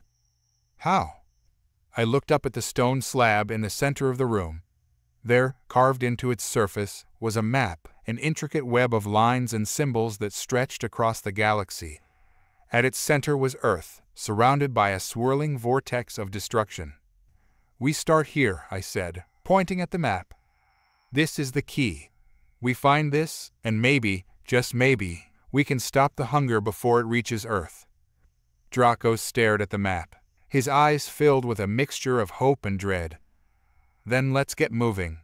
We don't have much time." We turned and began our ascent out of the tower, knowing that what awaited us beyond this place was far darker and more dangerous than anything we had faced so far. And the hunger, it was still out there, watching, waiting. The climb back to the surface felt interminable, each step heavier than the last. The map burned in my mind, a path that twisted through the stars, leading us to an unknown fate. With every pulse of energy I had felt from the orb, I realized we were no longer just participants in a battle for survival.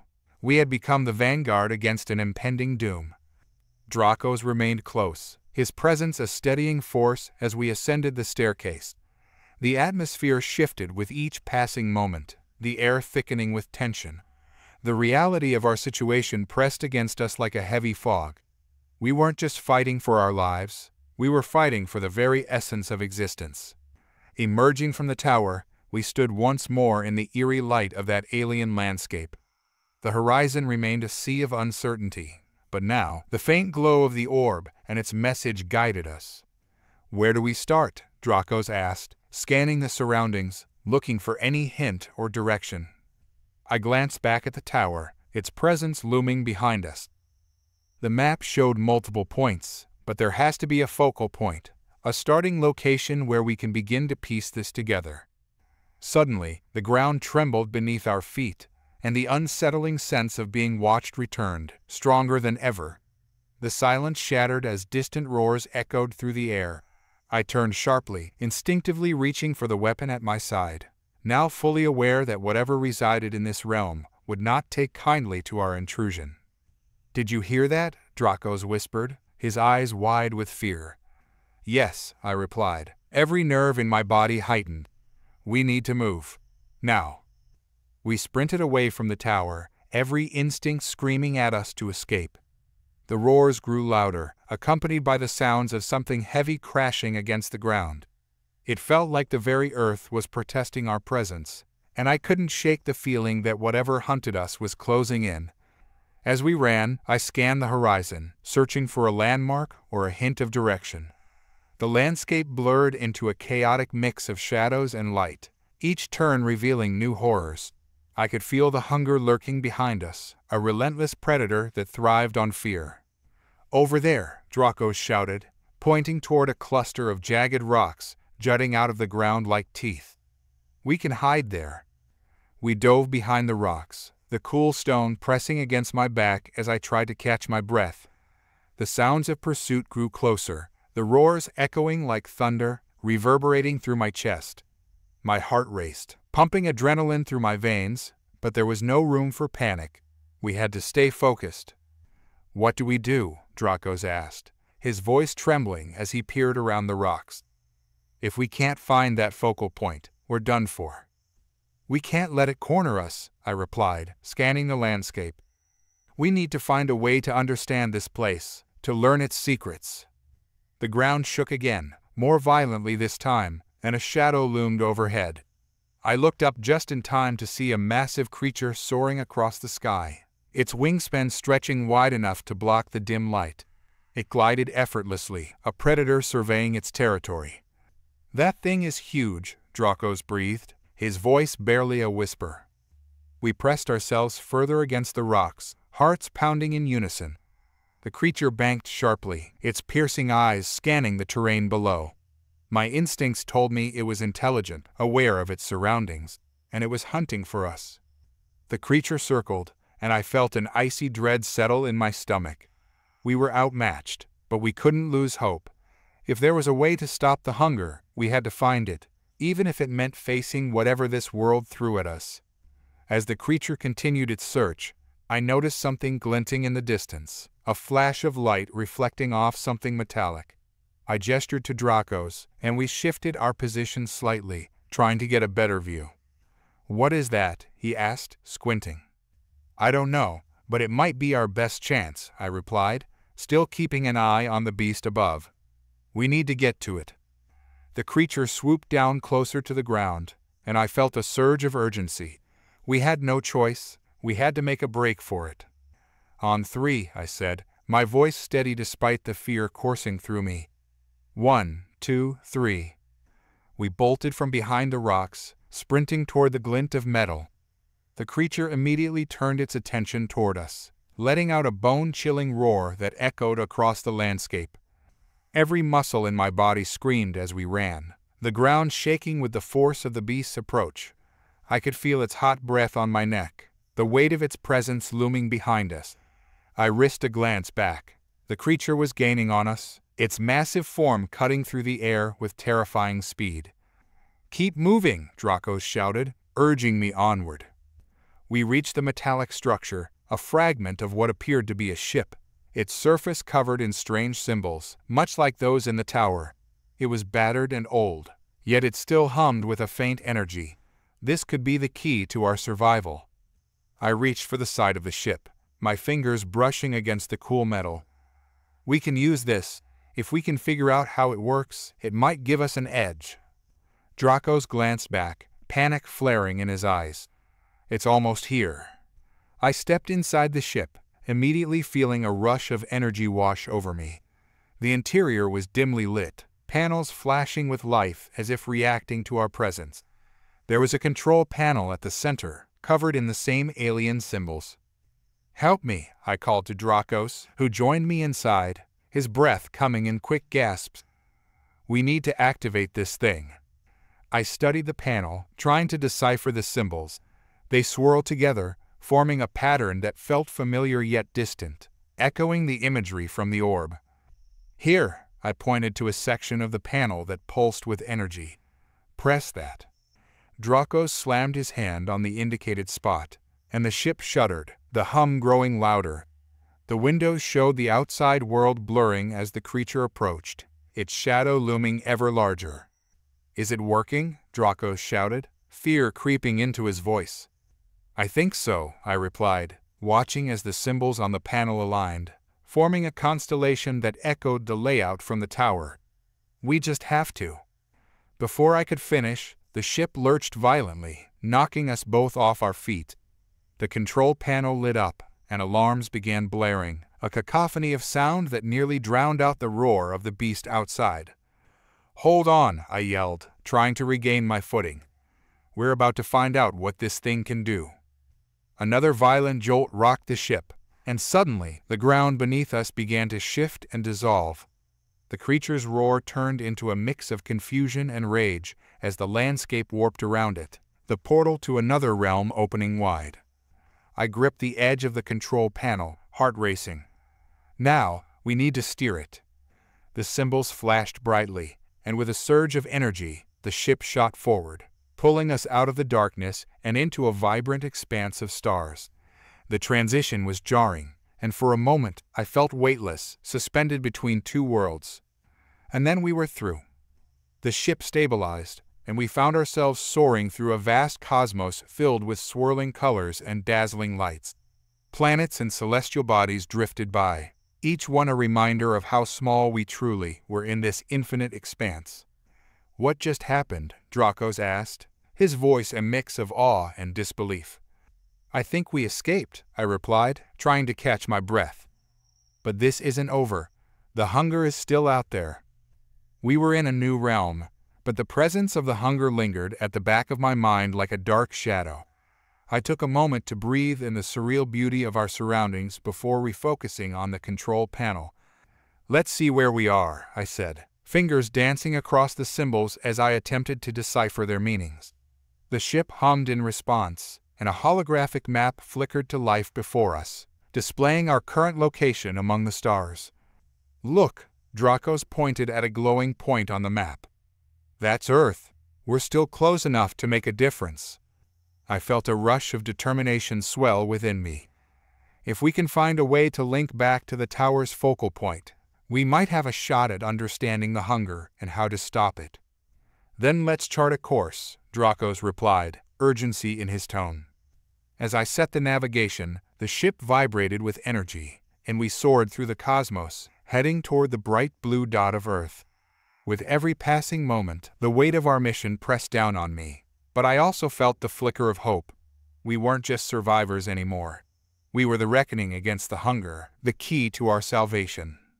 But as we hurtled through space, I couldn't shake the feeling that something was watching us from the shadows, waiting for its moment to strike.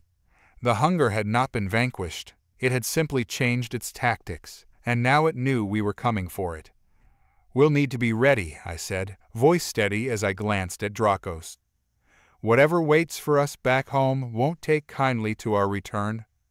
"I'm ready," he said, resolve hardening his features. "We have to fight back."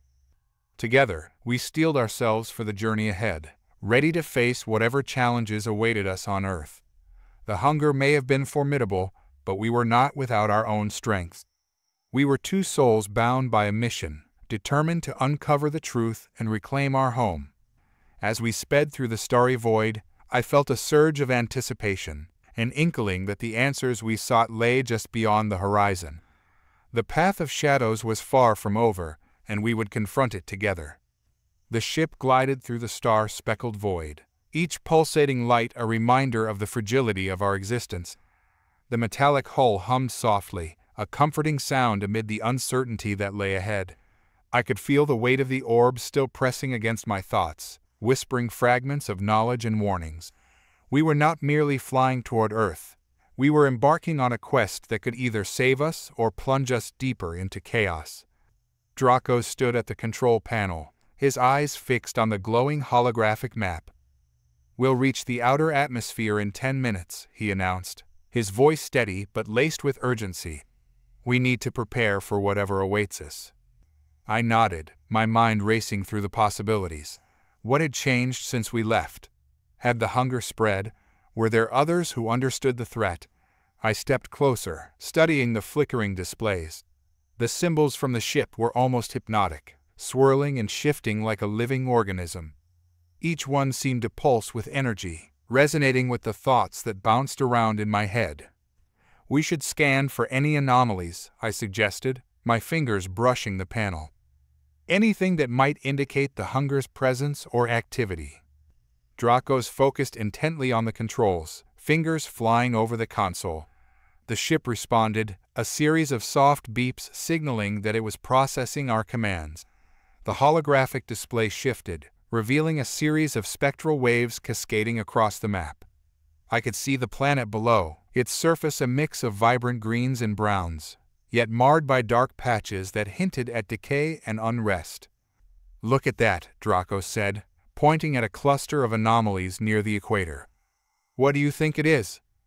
I leaned closer, feeling a chill creep down my spine. "It's too concentrated to be natural. If the hunger has manifested here, we might be in more trouble than we thought." "Should we change course?" he asked, worry flickering in his eyes. "No," I said, squaring my shoulders. "We need to confront this head-on. If the hunger has taken root on Earth, we can't run from it. We have to understand it." With a deep breath, I focused on the map, mentally preparing myself for the confrontation ahead. There was no time for fear. We had to act. I glanced at Dracos, whose determination mirrored my own. "Let's do this." As we descended through the atmosphere, the ship vibrated, and I could feel the rush of energy enveloping us. The world below grew closer, a swirling mass of color and texture that evoked memories I had thought long buried. The landscape unfurled like an ancient scroll, revealing the familiar terrain I had once called home. But now it looked different, contorted, as if a shadow had swept over it. "We're entering the landing zone," Dracos announced, his voice tinged with excitement and trepidation. "Prepare for impact." The ship shook violently as we broke through the clouds, the ground rushing up to meet us.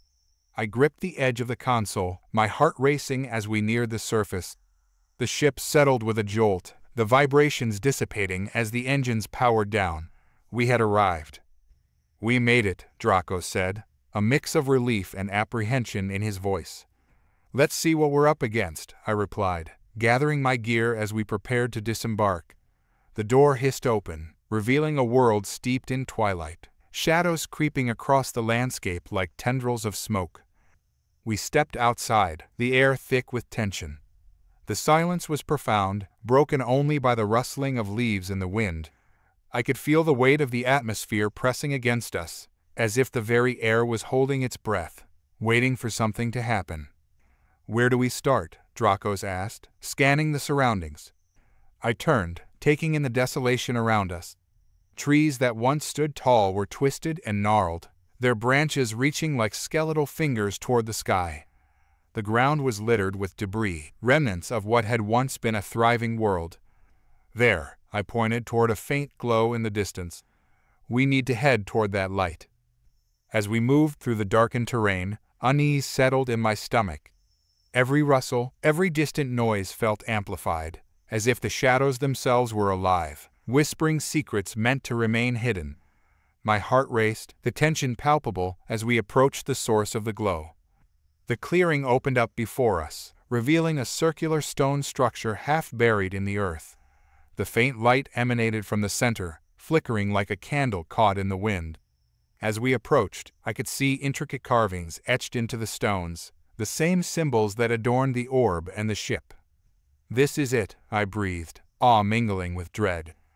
"This must be a focal point, one of the places we saw on the map." Dracos stepped closer, eyes wide with wonder. "It looks ancient. How could it have survived all this?" "We need to find out," I replied, kneeling before the glowing center. "There might be something here that can help us understand the hunger."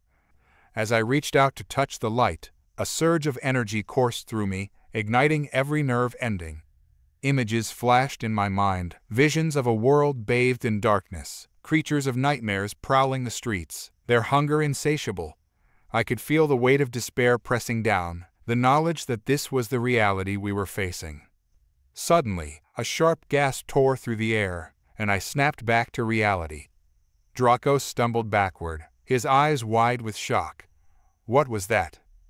"Did you see it?" I asked, heart racing. "The hunger, it's not just an entity. It's a force, a wave of destruction that spreads across worlds." Dracos nodded, his face pale. "We need to do something." The light pulsed again, and the symbols around us shifted, swirling together like a vortex. I could feel the energy building, and a voice echoed in my mind, a whisper that brushed against the edges of my consciousness. Seek the source.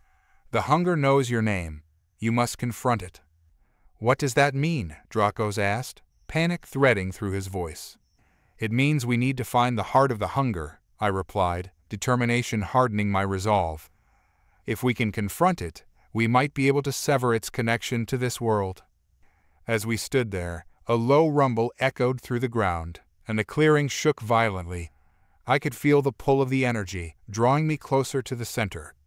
We have to stabilize this place, I said, urgency coursing through me. It's the only way we can channel the energy to confront the hunger.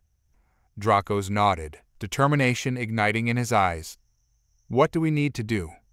Stay with me, I instructed, placing my hands against the glowing center. We need to synchronize our energy with this focal point. It might amplify our strength. Dracos moved to my side, placing his hands over mine. As we focused our energy, the light intensified, bathing us in its glow. The symbols around us flared to life, resonating with the power we were channeling. I closed my eyes, letting the energy flow through me, visualizing the connection between us and the source. The visions returned, clearer now, the hunger looming over the world, a dark cloud threatening to engulf everything in its path. But there was something else, a glimmer of hope, a counterforce that pulsed with light. You are the light in the dark, the voice echoed in my mind. Embrace it. With that thought, I felt the energy surge, pushing against the darkness that threatened to swallow us whole. My heart raced, and I could sense the presence of the hunger, a malevolent force lurking just beyond the edge of our reality. The clearing erupted in blinding light, and the ground trembled as if the very fabric of the world was being torn apart. The energy twisted around us, forming a protective barrier as shadows clawed at the edges. Hold on, I shouted to Dracos, who gripped my arm tightly. The shadows grew more aggressive, swirling around us, their whispers rising to a deafening crescendo. It was as if they were trying to claw their way into our minds, feeding off our fear and desperation. I focused on the light, letting it fill every crevice of my being. The energy surged again, and I felt a powerful wave radiate from the focal point, pushing back against the encroaching darkness. For a moment, I could see it, the heart of the hunger, a mass of shadows and despair, pulsing with a life of its own. That's it, I yelled, a rush of adrenaline fueling my resolve.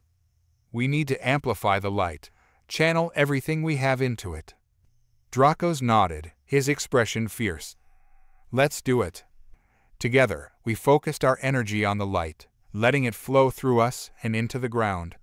The clearing erupted in a kaleidoscope of colors, the darkness retreating as the light surged forward. But the hunger was relentless. It surged back, a wave of malice that crashed against our shield. The shadows writhed, clawing at the edges of our protection, seeking to break through. Don't let it in, I shouted, my voice rising above the chaos.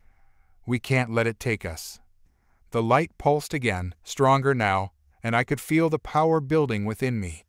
I focused on the source, visualizing the heart of the hunger, imagining it being pulled into the light, contained and powerless. As we pressed on, I could see Dracos' determination mirrored in my vision. We were in this together, fighting against the darkness. The weight of the hunger pressed against us, but we pushed harder, letting the light expand, enveloping the clearing in a radiant glow. The shadows shrieked, their cries echoing through the air, a cacophony of anguish and rage. But we didn't falter. We pressed forward, channeling every ounce of our strength into the light. And then, with a final surge, the light erupted, a blinding beacon that consumed the shadows. I felt the force of it wash over me, and for a moment I was weightless, suspended in the brilliance. But as quickly as it came, it receded, and I found myself gasping for air. The clearing was still, the darkness dissipated, leaving behind a palpable silence. Did we do it? Dracos asked, his voice trembling. I think so, I replied, still reeling from the surge of energy. But we have to make sure. We need to find the heart of the hunger and destroy it. Where do we start? He questioned, scanning the remnants of the clearing. There's bound to be something here, something that tells us where to find it, I said, rising to my feet. As I began to examine the carvings on the stones, a realization struck me. The symbols were not just decorations, they were a map, a guide leading to the source of the hunger. Look at these, I said, tracing my fingers along the intricate designs. They align with the areas we detected earlier. This must be telling us where to go next.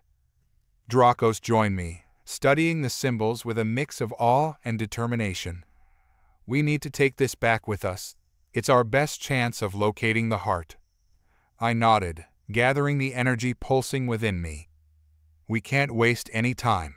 Let's get back to the ship and plot our course. As we made our way back through the shadows of the forest, the silence felt heavy, as if the world was still reeling from our confrontation with the hunger.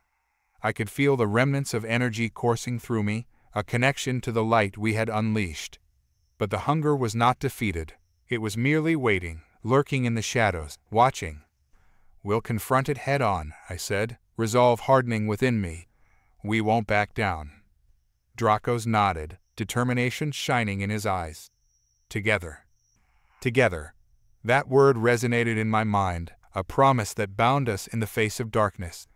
As we reached the ship, the familiar hum of machinery surrounded us, a stark contrast to the eerie quiet outside. Once inside, we set to work, using the holographic interface to map out our next steps. The symbols from the clearing glowed faintly, guiding us as we charted our course. Look here, I said, pointing to a cluster of coordinates. This area aligns with the strongest signal we detected earlier. It's close to where we landed. Dracos leaned over the console, his brow furrowed in concentration. If we can pinpoint the heart of the hunger, we might be able to sever its hold on Earth. With renewed determination, we plotted our course, the ship humming to life as we prepared for the journey ahead. But deep down, I could feel the hunger's presence, a dark shadow looming just beyond our reach.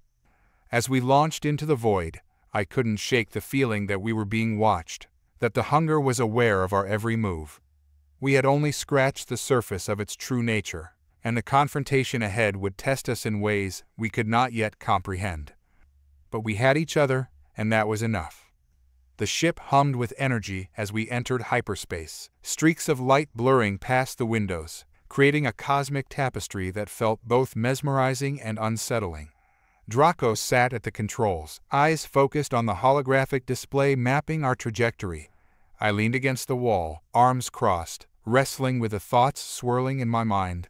The hunger was still out there, lurking, waiting for its next move, and we were rushing into its domain. 10 minutes to our destination, Dracos announced, his voice steady, yet a hint of tension crept through. Good. We need to be ready for anything, I replied, pacing the cramped confines of the ship. Each step felt heavier than the last as I contemplated the imminent confrontation.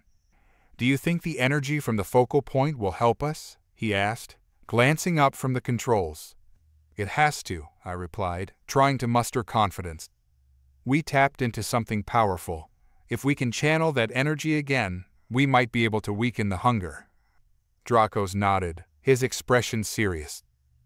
We should prepare a strategy. We need to know what we're dealing with. I paused, thinking back to the visions I had seen during our last encounter. Shadows cloaked in darkness, monstrous forms that shifted like smoke. But among those images, there had been glimpses of something else, an opening, a connection, perhaps even a weakness. I saw something, I said, pacing again.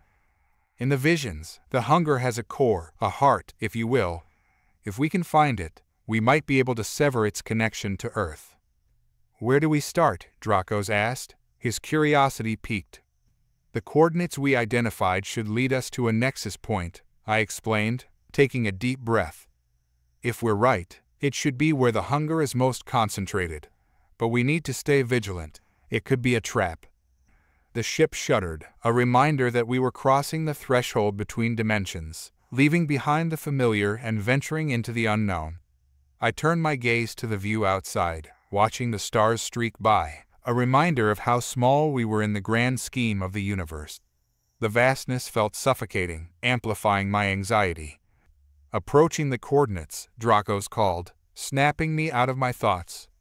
The ship emerged from hyperspace with a violent jolt, and I stumbled against the console, gripping it tightly. Before us lay a dark expanse of space, the stars obscured by swirling clouds of shadow. A massive planet loomed ahead, its surface marred by dark patches that seemed to pulse with an eerie glow. "What the hell is that?" Dracos muttered, eyes wide. "I don't know," I replied, staring in disbelief. "But we need to find a way down there." "Preparing for atmospheric entry," he said, fingers dancing across the controls. The ship trembled as we adjusted our trajectory, heading toward the planet's surface. As we descended, the atmosphere thickened, obscuring our view further. The ship rattled violently, and I could hear alarms blaring in the background. "Hold on," Dracos shouted, struggling to keep the ship steady. The turbulence felt unending, the walls of the ship closing in. I clenched my jaw, feeling the weight of fear press against my chest. I had faced the unknown before, but this was different. The hunger was more than just a foe. It was an embodiment of our darkest fears, a manifestation of everything we had ever tried to escape. "We're through," Dracos shouted, and suddenly the ship broke free of the clouds. The landscape below unfolded like a nightmarish vision, twisted formations rising from the ground. The colors were unnatural, deep reds and sickly greens, the air thick with an oppressive energy. The ground seemed to pulse, as if it were alive, writhing beneath our feet. "There's our landing site," I pointed to a clearing that stood out among the chaos, a stark contrast to the surroundings. It was a natural formation, almost like an ancient altar rising from the ground, its surface glistening with dark energy. Dracos maneuvered the ship closer, his focus unwavering. "Let's hope this is what we need." As the ship touched down, a wave of unease washed over me. The quiet was unnerving, broken only by the distant rumble of thunder, a storm brewing in the depths of the planet's atmosphere. "We need to move quickly," I said, unstrapping myself from my seat. "We can't afford to waste time." Dracos followed suit, arming himself with a sleek, advanced weapon. "I'm ready." With one final glance at the swirling shadows outside, we stepped into the unknown. The air was thick with tension, almost electric, as if the atmosphere itself held its breath.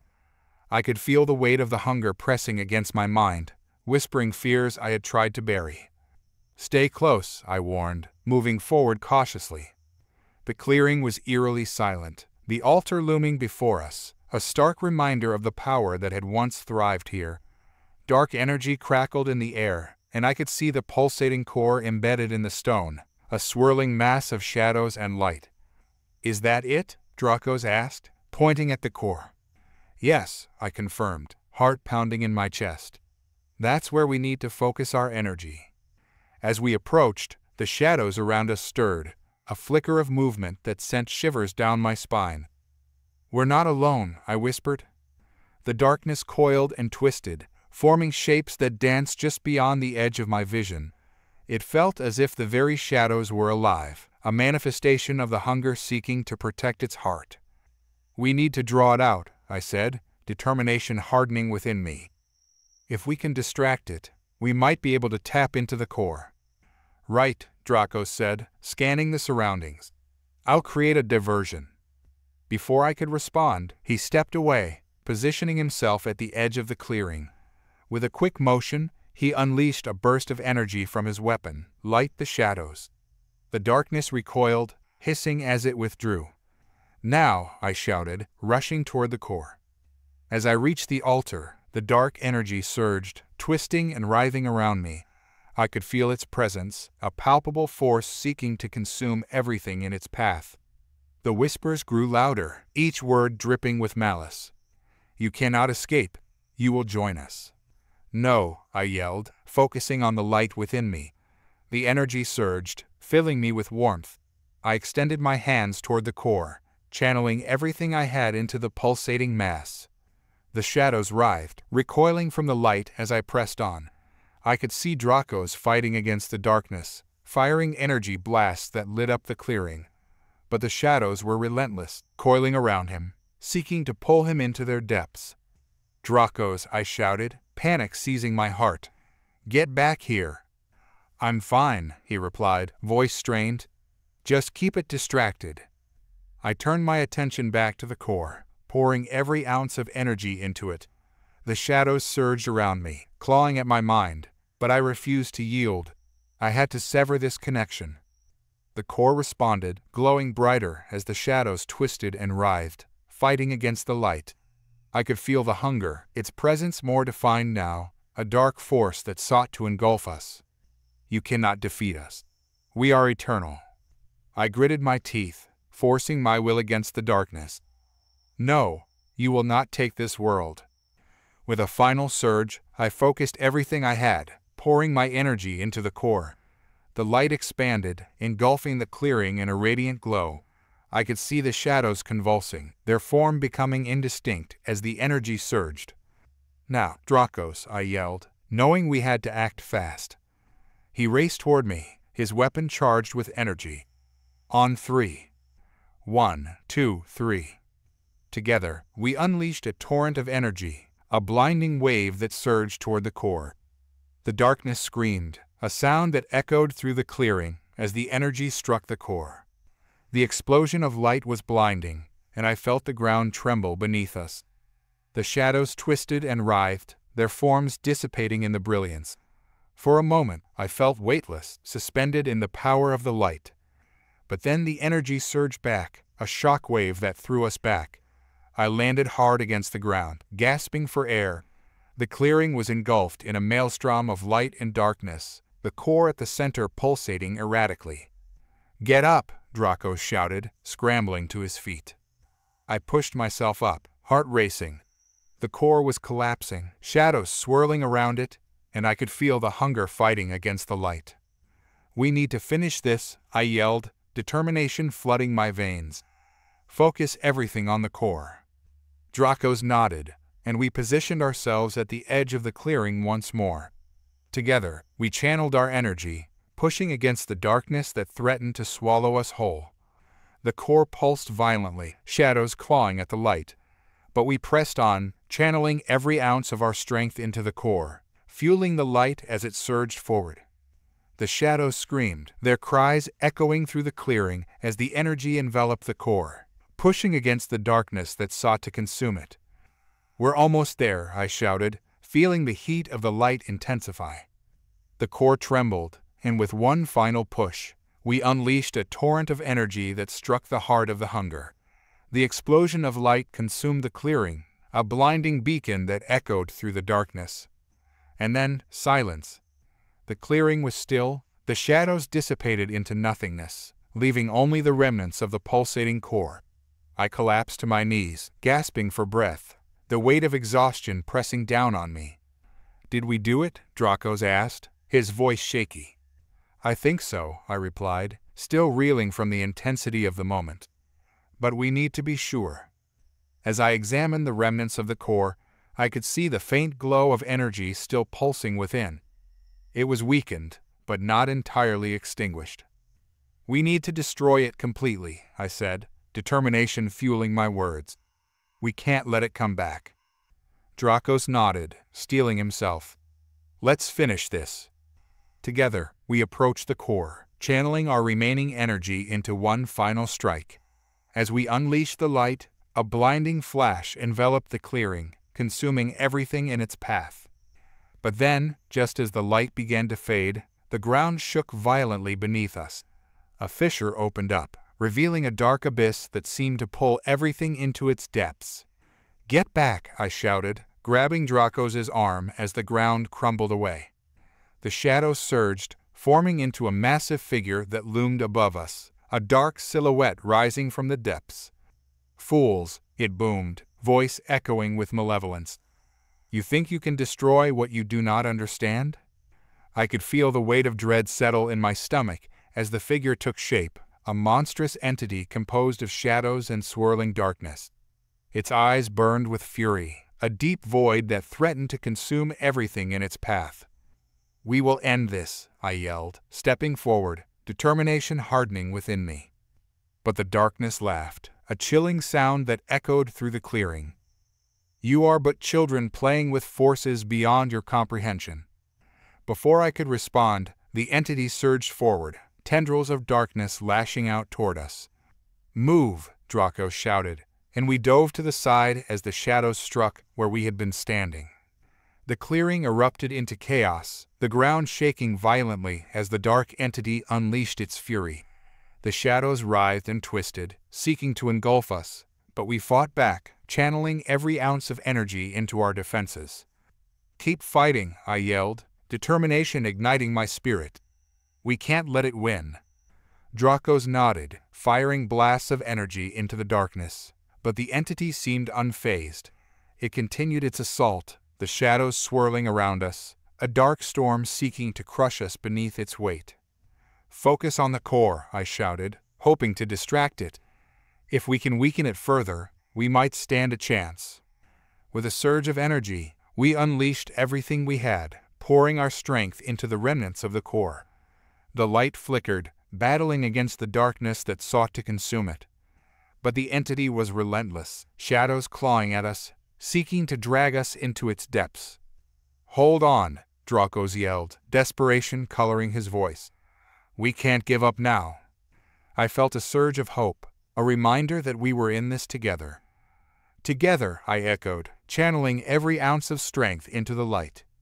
The core pulsed, energy surging as we fought back against the darkness. The shadows writhed, twisting around us, but we pressed on, the light growing brighter as we focused our will. And then, in a blinding flash, the core exploded, sending a shockwave through the clearing. The darkness screamed, a cacophony of rage that echoed in the air as the shadows dissipated, revealing the heart of the entity, a swirling mass of dark energy. "Now," I shouted, feeling the energy surge within me. "Finish it." With one final push, we unleashed a torrent of light that struck the heart of the darkness. The explosion echoed through the clearing, and for a moment, everything fell silent. And then, the void shattered. The entity roared, a sound that shook the very fabric of reality as the darkness collapsed in on itself.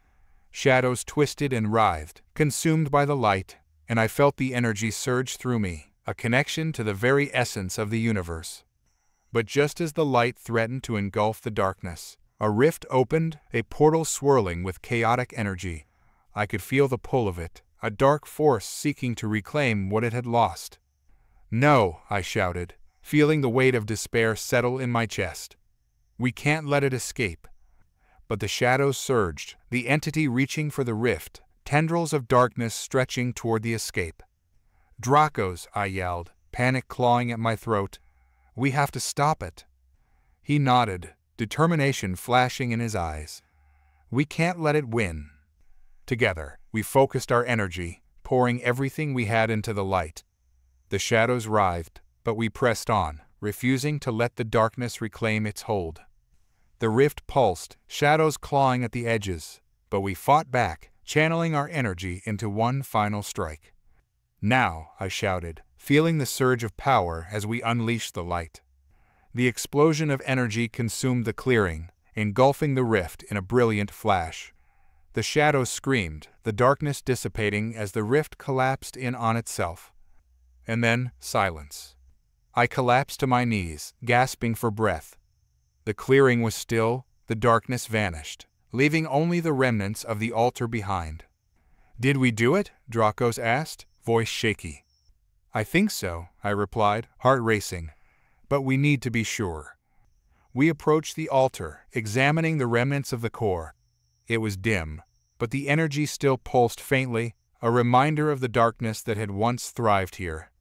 "We need to destroy it completely," I said, determination hardening within me. "We can't let it come back." Dracos nodded, steeling himself. "Let's finish this." Together, we channeled our remaining energy into one final strike. As we unleashed the light, a blinding flash enveloped the clearing, consuming everything in its path. And in that moment, as the light surged forth, I realized the truth. We were not just fighting against a darkness that sought to consume us. We were fighting for the very essence of life itself. As the explosion echoed through the clearing, I felt a sense of peace wash over me. The darkness had been vanquished, the hunger defeated, and in that moment, I knew we had forged a new path, a future free from the shadows that had threatened to engulf us. But deep down, a flicker of doubt remained. The darkness had not been destroyed, it had merely been contained, and as we stood amidst the remnants of the altar, I couldn't shake the feeling that the hunger was not truly gone. We had won the battle, but the war was far from over.